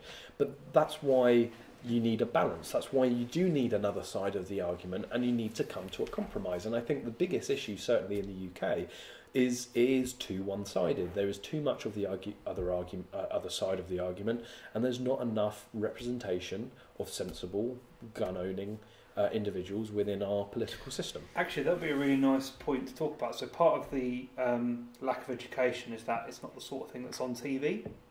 However, that might be all about to change. Yes, and another bit of news. I'm just gonna, just to make sure I get it correct, I'm just gonna go on the website. So there has been news recently of Silverstone Shooting Centre. I'm typing frantically to bring it up to get all the correct information. So Silverstone Shooting Centre is an amazing facility up by the Silverstone Racecourse, run by a guy called John Thorne, and it's been recently announced, and I'm trying to, here we go, that there is going to be the Hawke Silverstone Shooting Centre British Practical Mini Rifle Championship. So we've been talking a lot about practical shooting and IPSC. So this is going to be under IPSC rules. So strictly speaking, it's not a championship in terms of IPSC, because it can't be, because it's not made up of level 3s.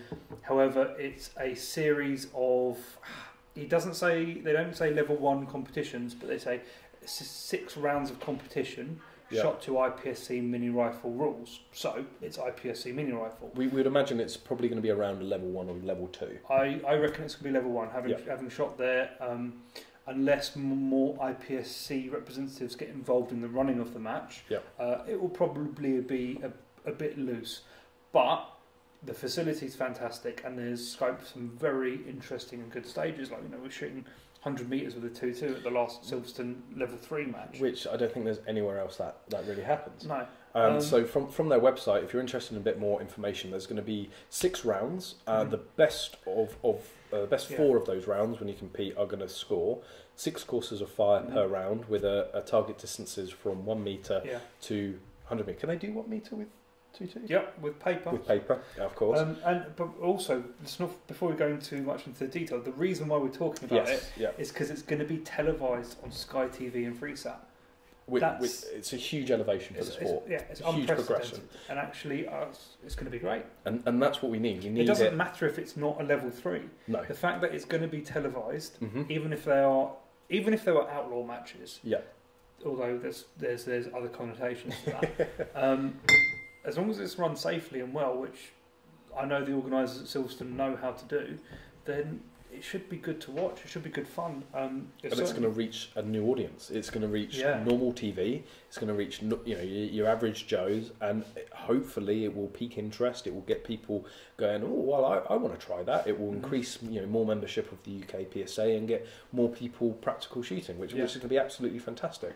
There's also £10,000 worth of prizes available for all divisions. You've got Mini Rifle Open, Senior, Super Senior, Junior, and Best New Shooter. So if there was ever a reason to go and try practical shooting, hit up the Silverstone Shooting Centre. There's going to be around in April, May, June, July, August and September. Something else to note is, because these are not level 3 matches, they're only running a few stages per round. You can have a morning or an afternoon slot, which is great, because it means you don't have to commit an entire day to shooting. You can just go and shoot your morning or afternoon slot, and And correct me if I'm wrong, but being a level 1 and level 2, you don't need a safety certificate. Being a level 1, which it's not. Oh, okay, because it's just it's not sanctioned. It's not a sanctioned match. It's not even technically a level 1. It's just a match being run to IPSC rules. It's not an IPSC match. And being mini rifle, when using the mini rifle exemption, there is no requirement for a safety. So someone was saying about trying practical shooting for the first time. Hey, that would be a good place to go. You could, You might have to wait a bit till the championship starts, but. Well, I think, as I said, the first one's in April, and Silverstone have club guns there, so you don't need an FAC, you don't need your own gun. You should just be able to turn up and take part in a match that has 10 grand's worth of prizes.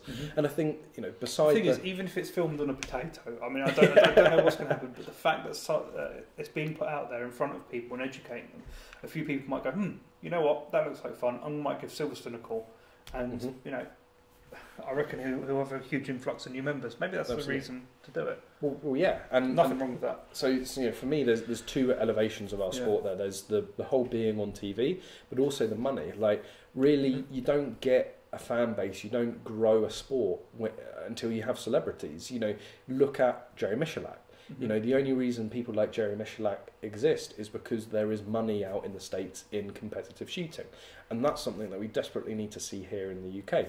Not just in practical, but more so, I mean, there's enough money out there, I believe, for like clay shooting for someone to make a career out of it. I mean, they give away cars and all sorts for clay shooting, but certainly for practical as well. Just more money, make celebrities, make professional shooters, and it's just going to elevate our sport. So there's a question in here. First of all, hi Alex. Alex Cox is here. Yep. Can you use 22 WMR? So in IPSC, you cannot use 22 WMR. However, these are not IPSC matches. There is probably a very good chance you can use 22 WMR in it. However, after developing the muzzle brakes, I found out some very interesting things about the differences between 22LR and 22 WMR, and I plan to do some side-by-side testing because I have a feeling that CCI Minimag is going to be very similar in performance to a standard 22 WMR round. We need to test it and find out, but after seeing chamber pressures and that sort of data, I think that, you know, there may not be as many advantages. For a standard round. The thing is with a 22 WMR, you have space for more powder, so you will have 22 WMRs which are packed out. Maybe that's a video. I mean, we can shoot up to 300 yards here. Yes, so maybe that's a video we could do at some point after the game season. I'm not doubting the master that is Connors, but I know I can hit a rabbit at 200 yards with the WMR, and I can't do it with 22. No, okay, but I want to do some side-by-side testing. I want to see what the actual difference is, because yes, it makes sense in your head. There's a bigger cartridge, it must have more powder in it, but there's more to cartridge and ammunition design than just how much powder you can stuff into a round. At the end of the day, 22 WMR was designed to work in a barrel originally chambered for 22 LR, which was then reamed out for a longer case. So it has to match the same chamber pressures. So we'll see. Well, yeah, it could make a very interesting video, actually. Yeah, and there's a lot of buzz around 22 I think the fact of the matter is no one actually knows. I have a guess. It's not really a hypothesis, it's just a guess. Sure. But I use the data from ammunition manufacturers and SAMI specs and that sort of stuff to design the muzzle brake. And actually what I found is that the differences in the amount of gas produced by both the 22LR and 22 WMR are very, very similar, which is why my brake works equally well on a 22LR and WMR. So we need to do some work on it. We need to do some testing. We need to video it because it would be very interesting. I just want to give a quick shout out to Richie Bray. You're more than welcome when it's a bit warmer to come down to Blue Field Sports. We'd be more than happy to give you an introduction to practical shooting. And of course, we definitely need to meet up and continue following your journey to the Paralympics. So big shout out to Richard Bray.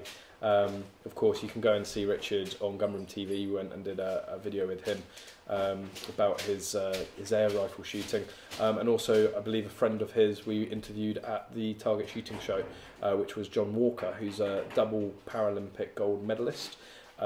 Very interesting guy, a great interview as well. But what Connors has just gone and got. So what do I think of a Smith & Wesson M&P 15? Oh, he does say 15, not the 1522. M&P, so put it back. It's not a 15. No, but I got it out now. If you're talking about the 15 and M&P 1522, it is, in our humble opinion, the best 22 AR on the market, hands down. For price, performance, reliability, it can't be beaten. M&P 15, I don't have an opinion because I've never shot one. The 15. Well, the 15, so the 15 being the 223 bigger brother. But in terms of the 1522, I just don't think it can be beaten. I would not put as much development and time into it if I didn't think it was the gun to go for. And it is the gun to go for. I mean, it's soon approaching not being a 1522 anymore. No, this gun's like pretty much stock, isn't it? But I've shot a 1522 for... What I want to know is how come you get your yellow muzzle brake before I get my blue one? Because he made it? Because it's my muzzle brake. I can make it whatever colour I want. I want my one. But we've, I've been shooting a 1522 when I do the next round of that colour, I've got one ready to make for you, so... I've been shooting 1522 for like 6-7 years now. Mine is still going strong, although dropping a new trigger in it made it a little bit unhappy, but it's back up and running now. It was a hammer height issue. Yeah, so I'd lusted after a CMC trigger for mine for years and years. Finally got one and had a load of Oh, he's just I need to pay more attention to my own flipping gun. Yeah, he had. I've got a yellow magwell. Have a closer look to it, but don't say anything. And oh, you. Yeah, I dropped the CMC in it, had loads of reliability issues with it, but what I'm aiming for now is what Connor's actually has in his, which is an AR Gold, and it is by far the best trigger I have ever used. I come from a Olympic target shooting background, and I am very used to very nice triggers, and AR triggers have disappointed me thoroughly. Every single trigger I've tried has been utterly horrible, except this one. It's still not perfect, but it's tweakable, and I've done some tweaks on it, and it is now pretty much perfect. There's a couple more things to do. Wait, again, yours is a speed gun. It's a speed still gun. Yeah. Whereas I have mine configured more for mini rifles. So I've got the 1-6 Razor HD on it, and you can whack up to 6, shoot at 50, 100 yards. Absolutely no problem with it. It is a lot heavier, and I've used Connor's at a speed still match, and I've used mine pretty much side by side. Yeah, he was losing to me up until he started using my gun. And the gun, this gun in this configuration is absolutely fantastic, and it's so light. It is so light, ridiculously light. I love this and you're going to do, I believe, some more modifications to make it even lighter. Yes. But just to clear up the noise a minute ago.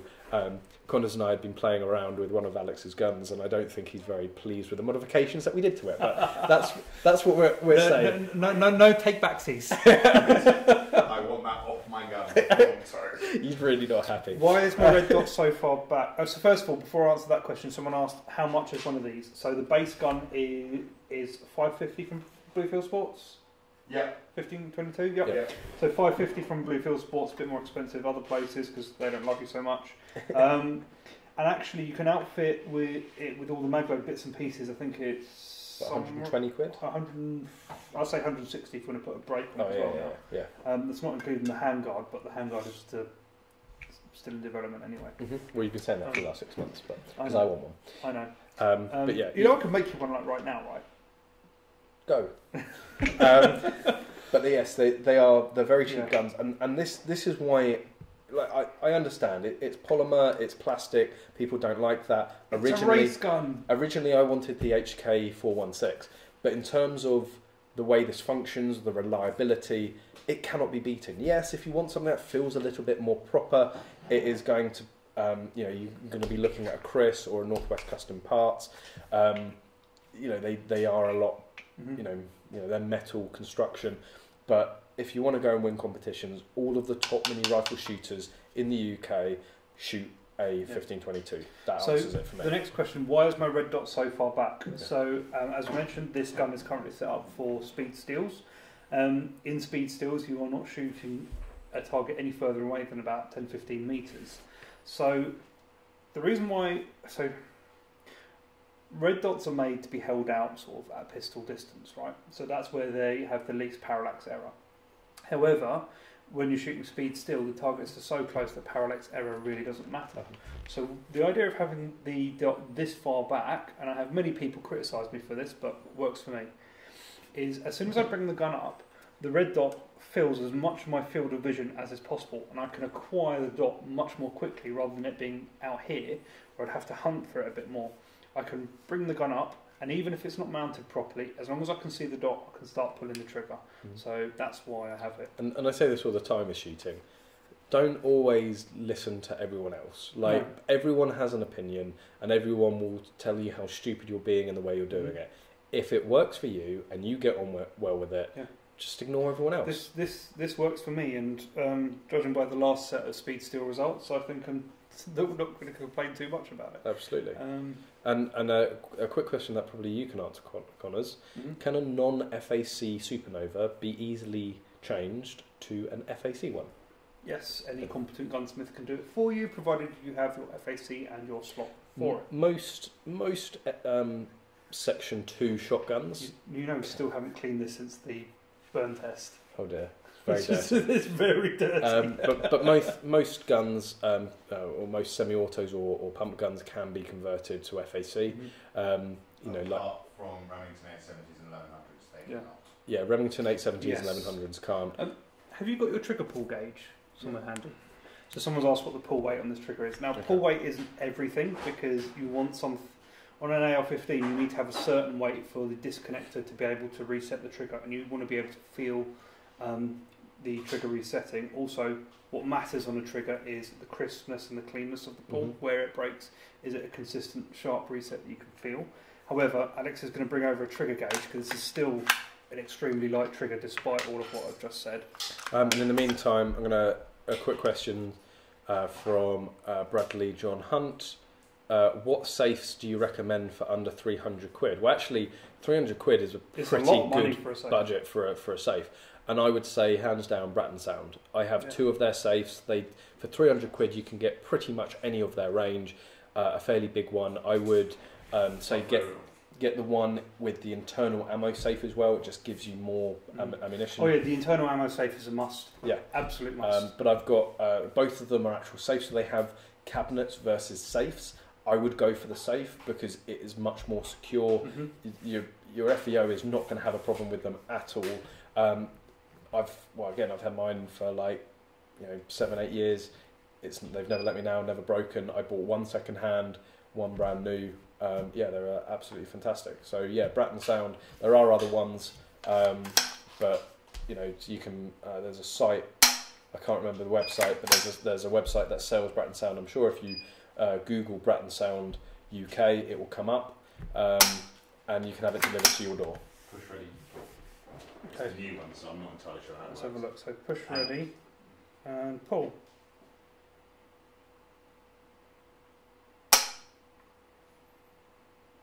That £2, 3 ounces. Try that again. I'm not 100% sure. I'm not too sure.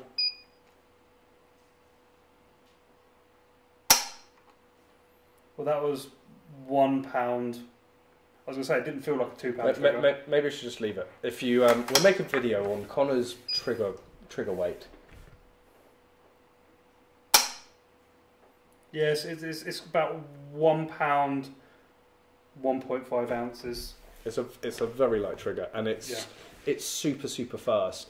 The first time I had a go with it, the speed of shots you could take with it, it's just absolutely phenomenal. Highly recommend the AR Gold. They are a little difficult. Expensive. They're hard to get hold of, but worth definitely So it was coming out consistently. They're about 1.15. So Alex Cox has asked a question which I'm sure is going to cause an argument. Vortex or Shield? Well, Shield. I'm going to say Vortex. No, it depends on what you're talking about. If it's a red dot, Shield, obviously, because they don't make a telescopic optic. However, up until very recently, I have not seen a better scope than Razor HD. Yeah. The JM again, it comes down to personal opinion. Go and look at both of them, because there are people that will highly disagree with Connors. There are people that will highly agree with Connors, and again, vice versa with me. It's about what you like. I think you really can't go wrong with a Vortex. You really can't go wrong with a Shield. It's just down to what you find the best for you. I like the Shield sight mainly because the lens is clear. I find I don't like tinted lenses. I mean, for one, I'm very unusual in that when I shoot, I almost always shoot with clear lenses. Maybe something I'll talk about another time, the reasons why. I used to work a lot with colour filters when I did Olympic 3-position shooting, and I know what each of the filters does, and I choose to use clear, so I wanted a clear dot. The other thing was the automatic adjustment of brightness. But the main thing is the clear lens, and no one else does the clear lens, for a good reason, because the dot isn't so... You lose a lot of the red light of the dot when you have a clear lens, so the dot is harder to pick up at times, but for me, I'm willing to pay that price.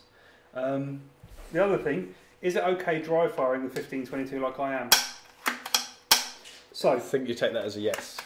Really, really common misconception is that if you dry fire a 2.2, it will break. An old 2.2, yes. If you dry fire a 2.2, what will happen is you'll peen over the edge of the chamber and make extraction a problem. A lot of 22s will extract under blowback, not necessarily using the extractor. However, most modern guns from like 1975 onwards, but do check your manual, can be dry fired. The reason is manufacturers recognise that there was an issue with firing pins peening over the edge of a chamber, and they built firing pin stops into the firing pins. 1522 is one of those guns. One of the first guns to put that into production was actually the Ruger 1022. You can dry fire one of those all day long. Now, famously, these do have issues with firing pins breaking. I'm going to put that down to actually heat treatment of the firing pin. Looking at where it's breaking, it's not breaking in a position that would make any difference whether it was dry firing or live firing. I think it's important to add to not take it for granted. Always, any gun, don't just go and dry fire the life out of it. And you say about modern guns, there's the new CZ clone, CZ copy long barrel pistol. They had 2 on display, I think the only 2 in existence at the Target Shooting Show, and they said that they were buggered, basically, because people were dry firing them all throughout the weekend. So a modern gun that, again, didn't take well to dry fire. So never assume. Never assume. And if it's somebody else's gun, always check. Always ask. It's just it's courtesy. I know there is. I've been talking to a top-level shooter with his M&P, who, despite me sort of assuring him that if he breaks it, I will buy him a new titanium one, still refuses to dry fire his gun. It's personal preference. So if it's someone else's gun, do ask. I think it's like, in a way you could liken it to leaning against someone's car. Like most people aren't going to care. Some people are going to throw an absolute conniption fit. So don't draw on the back of Callum's car, especially not on the plastic part of the windshield where it scratches in permanently and forever. Yes, because I will catch up the shit out of your car.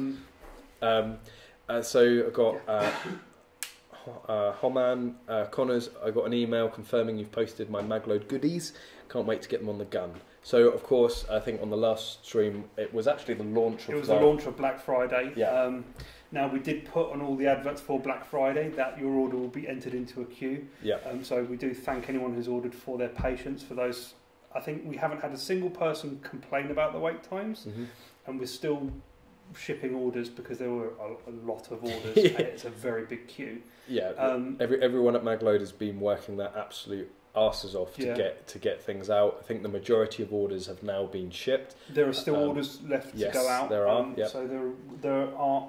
Originally, I wanted to get all orders shipped by the end of this week. Unfortunately, there are still some orders because it went so well. We've had to put more stuff into manufacture than we already had in manufacture for Black Friday. Yeah. So there's a bit of a wait on a few. It's a bit of a catch up, but I think tomorrow there'll be a load of more orders going out, and certainly by next week they should all be out and all caught up. So again, as Connor said, thank you very much for all of your patience, and we very much hope that you enjoy your parts. Yeah. So Aaron, I'm just excited. I'm going to be on TV for my first com. Well, again, that's what we're saying. Yeah. It's so great that it's going to be televised and it's going to go out to the wider audience. Yeah. Hotshot 83 general election exit polls out very soon. Yep.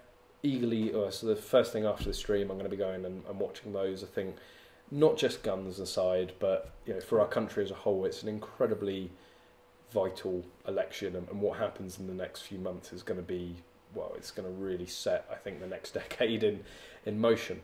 But it's been 2 hours, and we try to keep these to 2 hours, and I'm sure we could go on for a lot longer. Yeah, but I know there are more questions coming through, but we've got to wrap it up, and we've got to wrap it up. Yeah, I just want to say it's a really small thing. I know a number of you already have, but there's a little like button below. It really helps the stats for the channel and this video. If doesn't help me, just helps him. Yeah, who cares about him?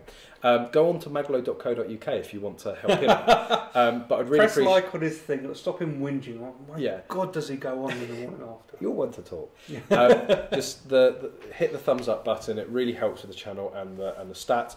And if you're watching this and you're not already subscribed, please, of course, subscribe. But there we go, guys. Thank you very much for tuning in, and thank you, as always, for Connors for putting up with me. And it's being a hard task, I have to admit. he's more the calm and balanced person here. And a big thanks to Alex for running the stream behind. Yep. You might hear him occasionally, but he's very camera shy. But he does sit there for the full 2 hours. Yep. But yes, thank you everyone for joining. Thank you all for your questions and for joining in. The next stream will be in 2 weeks' time, which I believe is actually Boxing Day. So it's going to be a Christmas special. Christmas is and I think we're already planning about talking about the year to come and the year ahead. Yeah. So we're going to maybe reveal a few plans for next year, which are going to be quite new products. New products. I'm undecided. New videos. But there may or may not be something very big coming next year. That could be a very interesting one. So yes, thank you very much, guys, for joining, tuning in. Hope you really enjoyed it, and as always, hope to see you soon.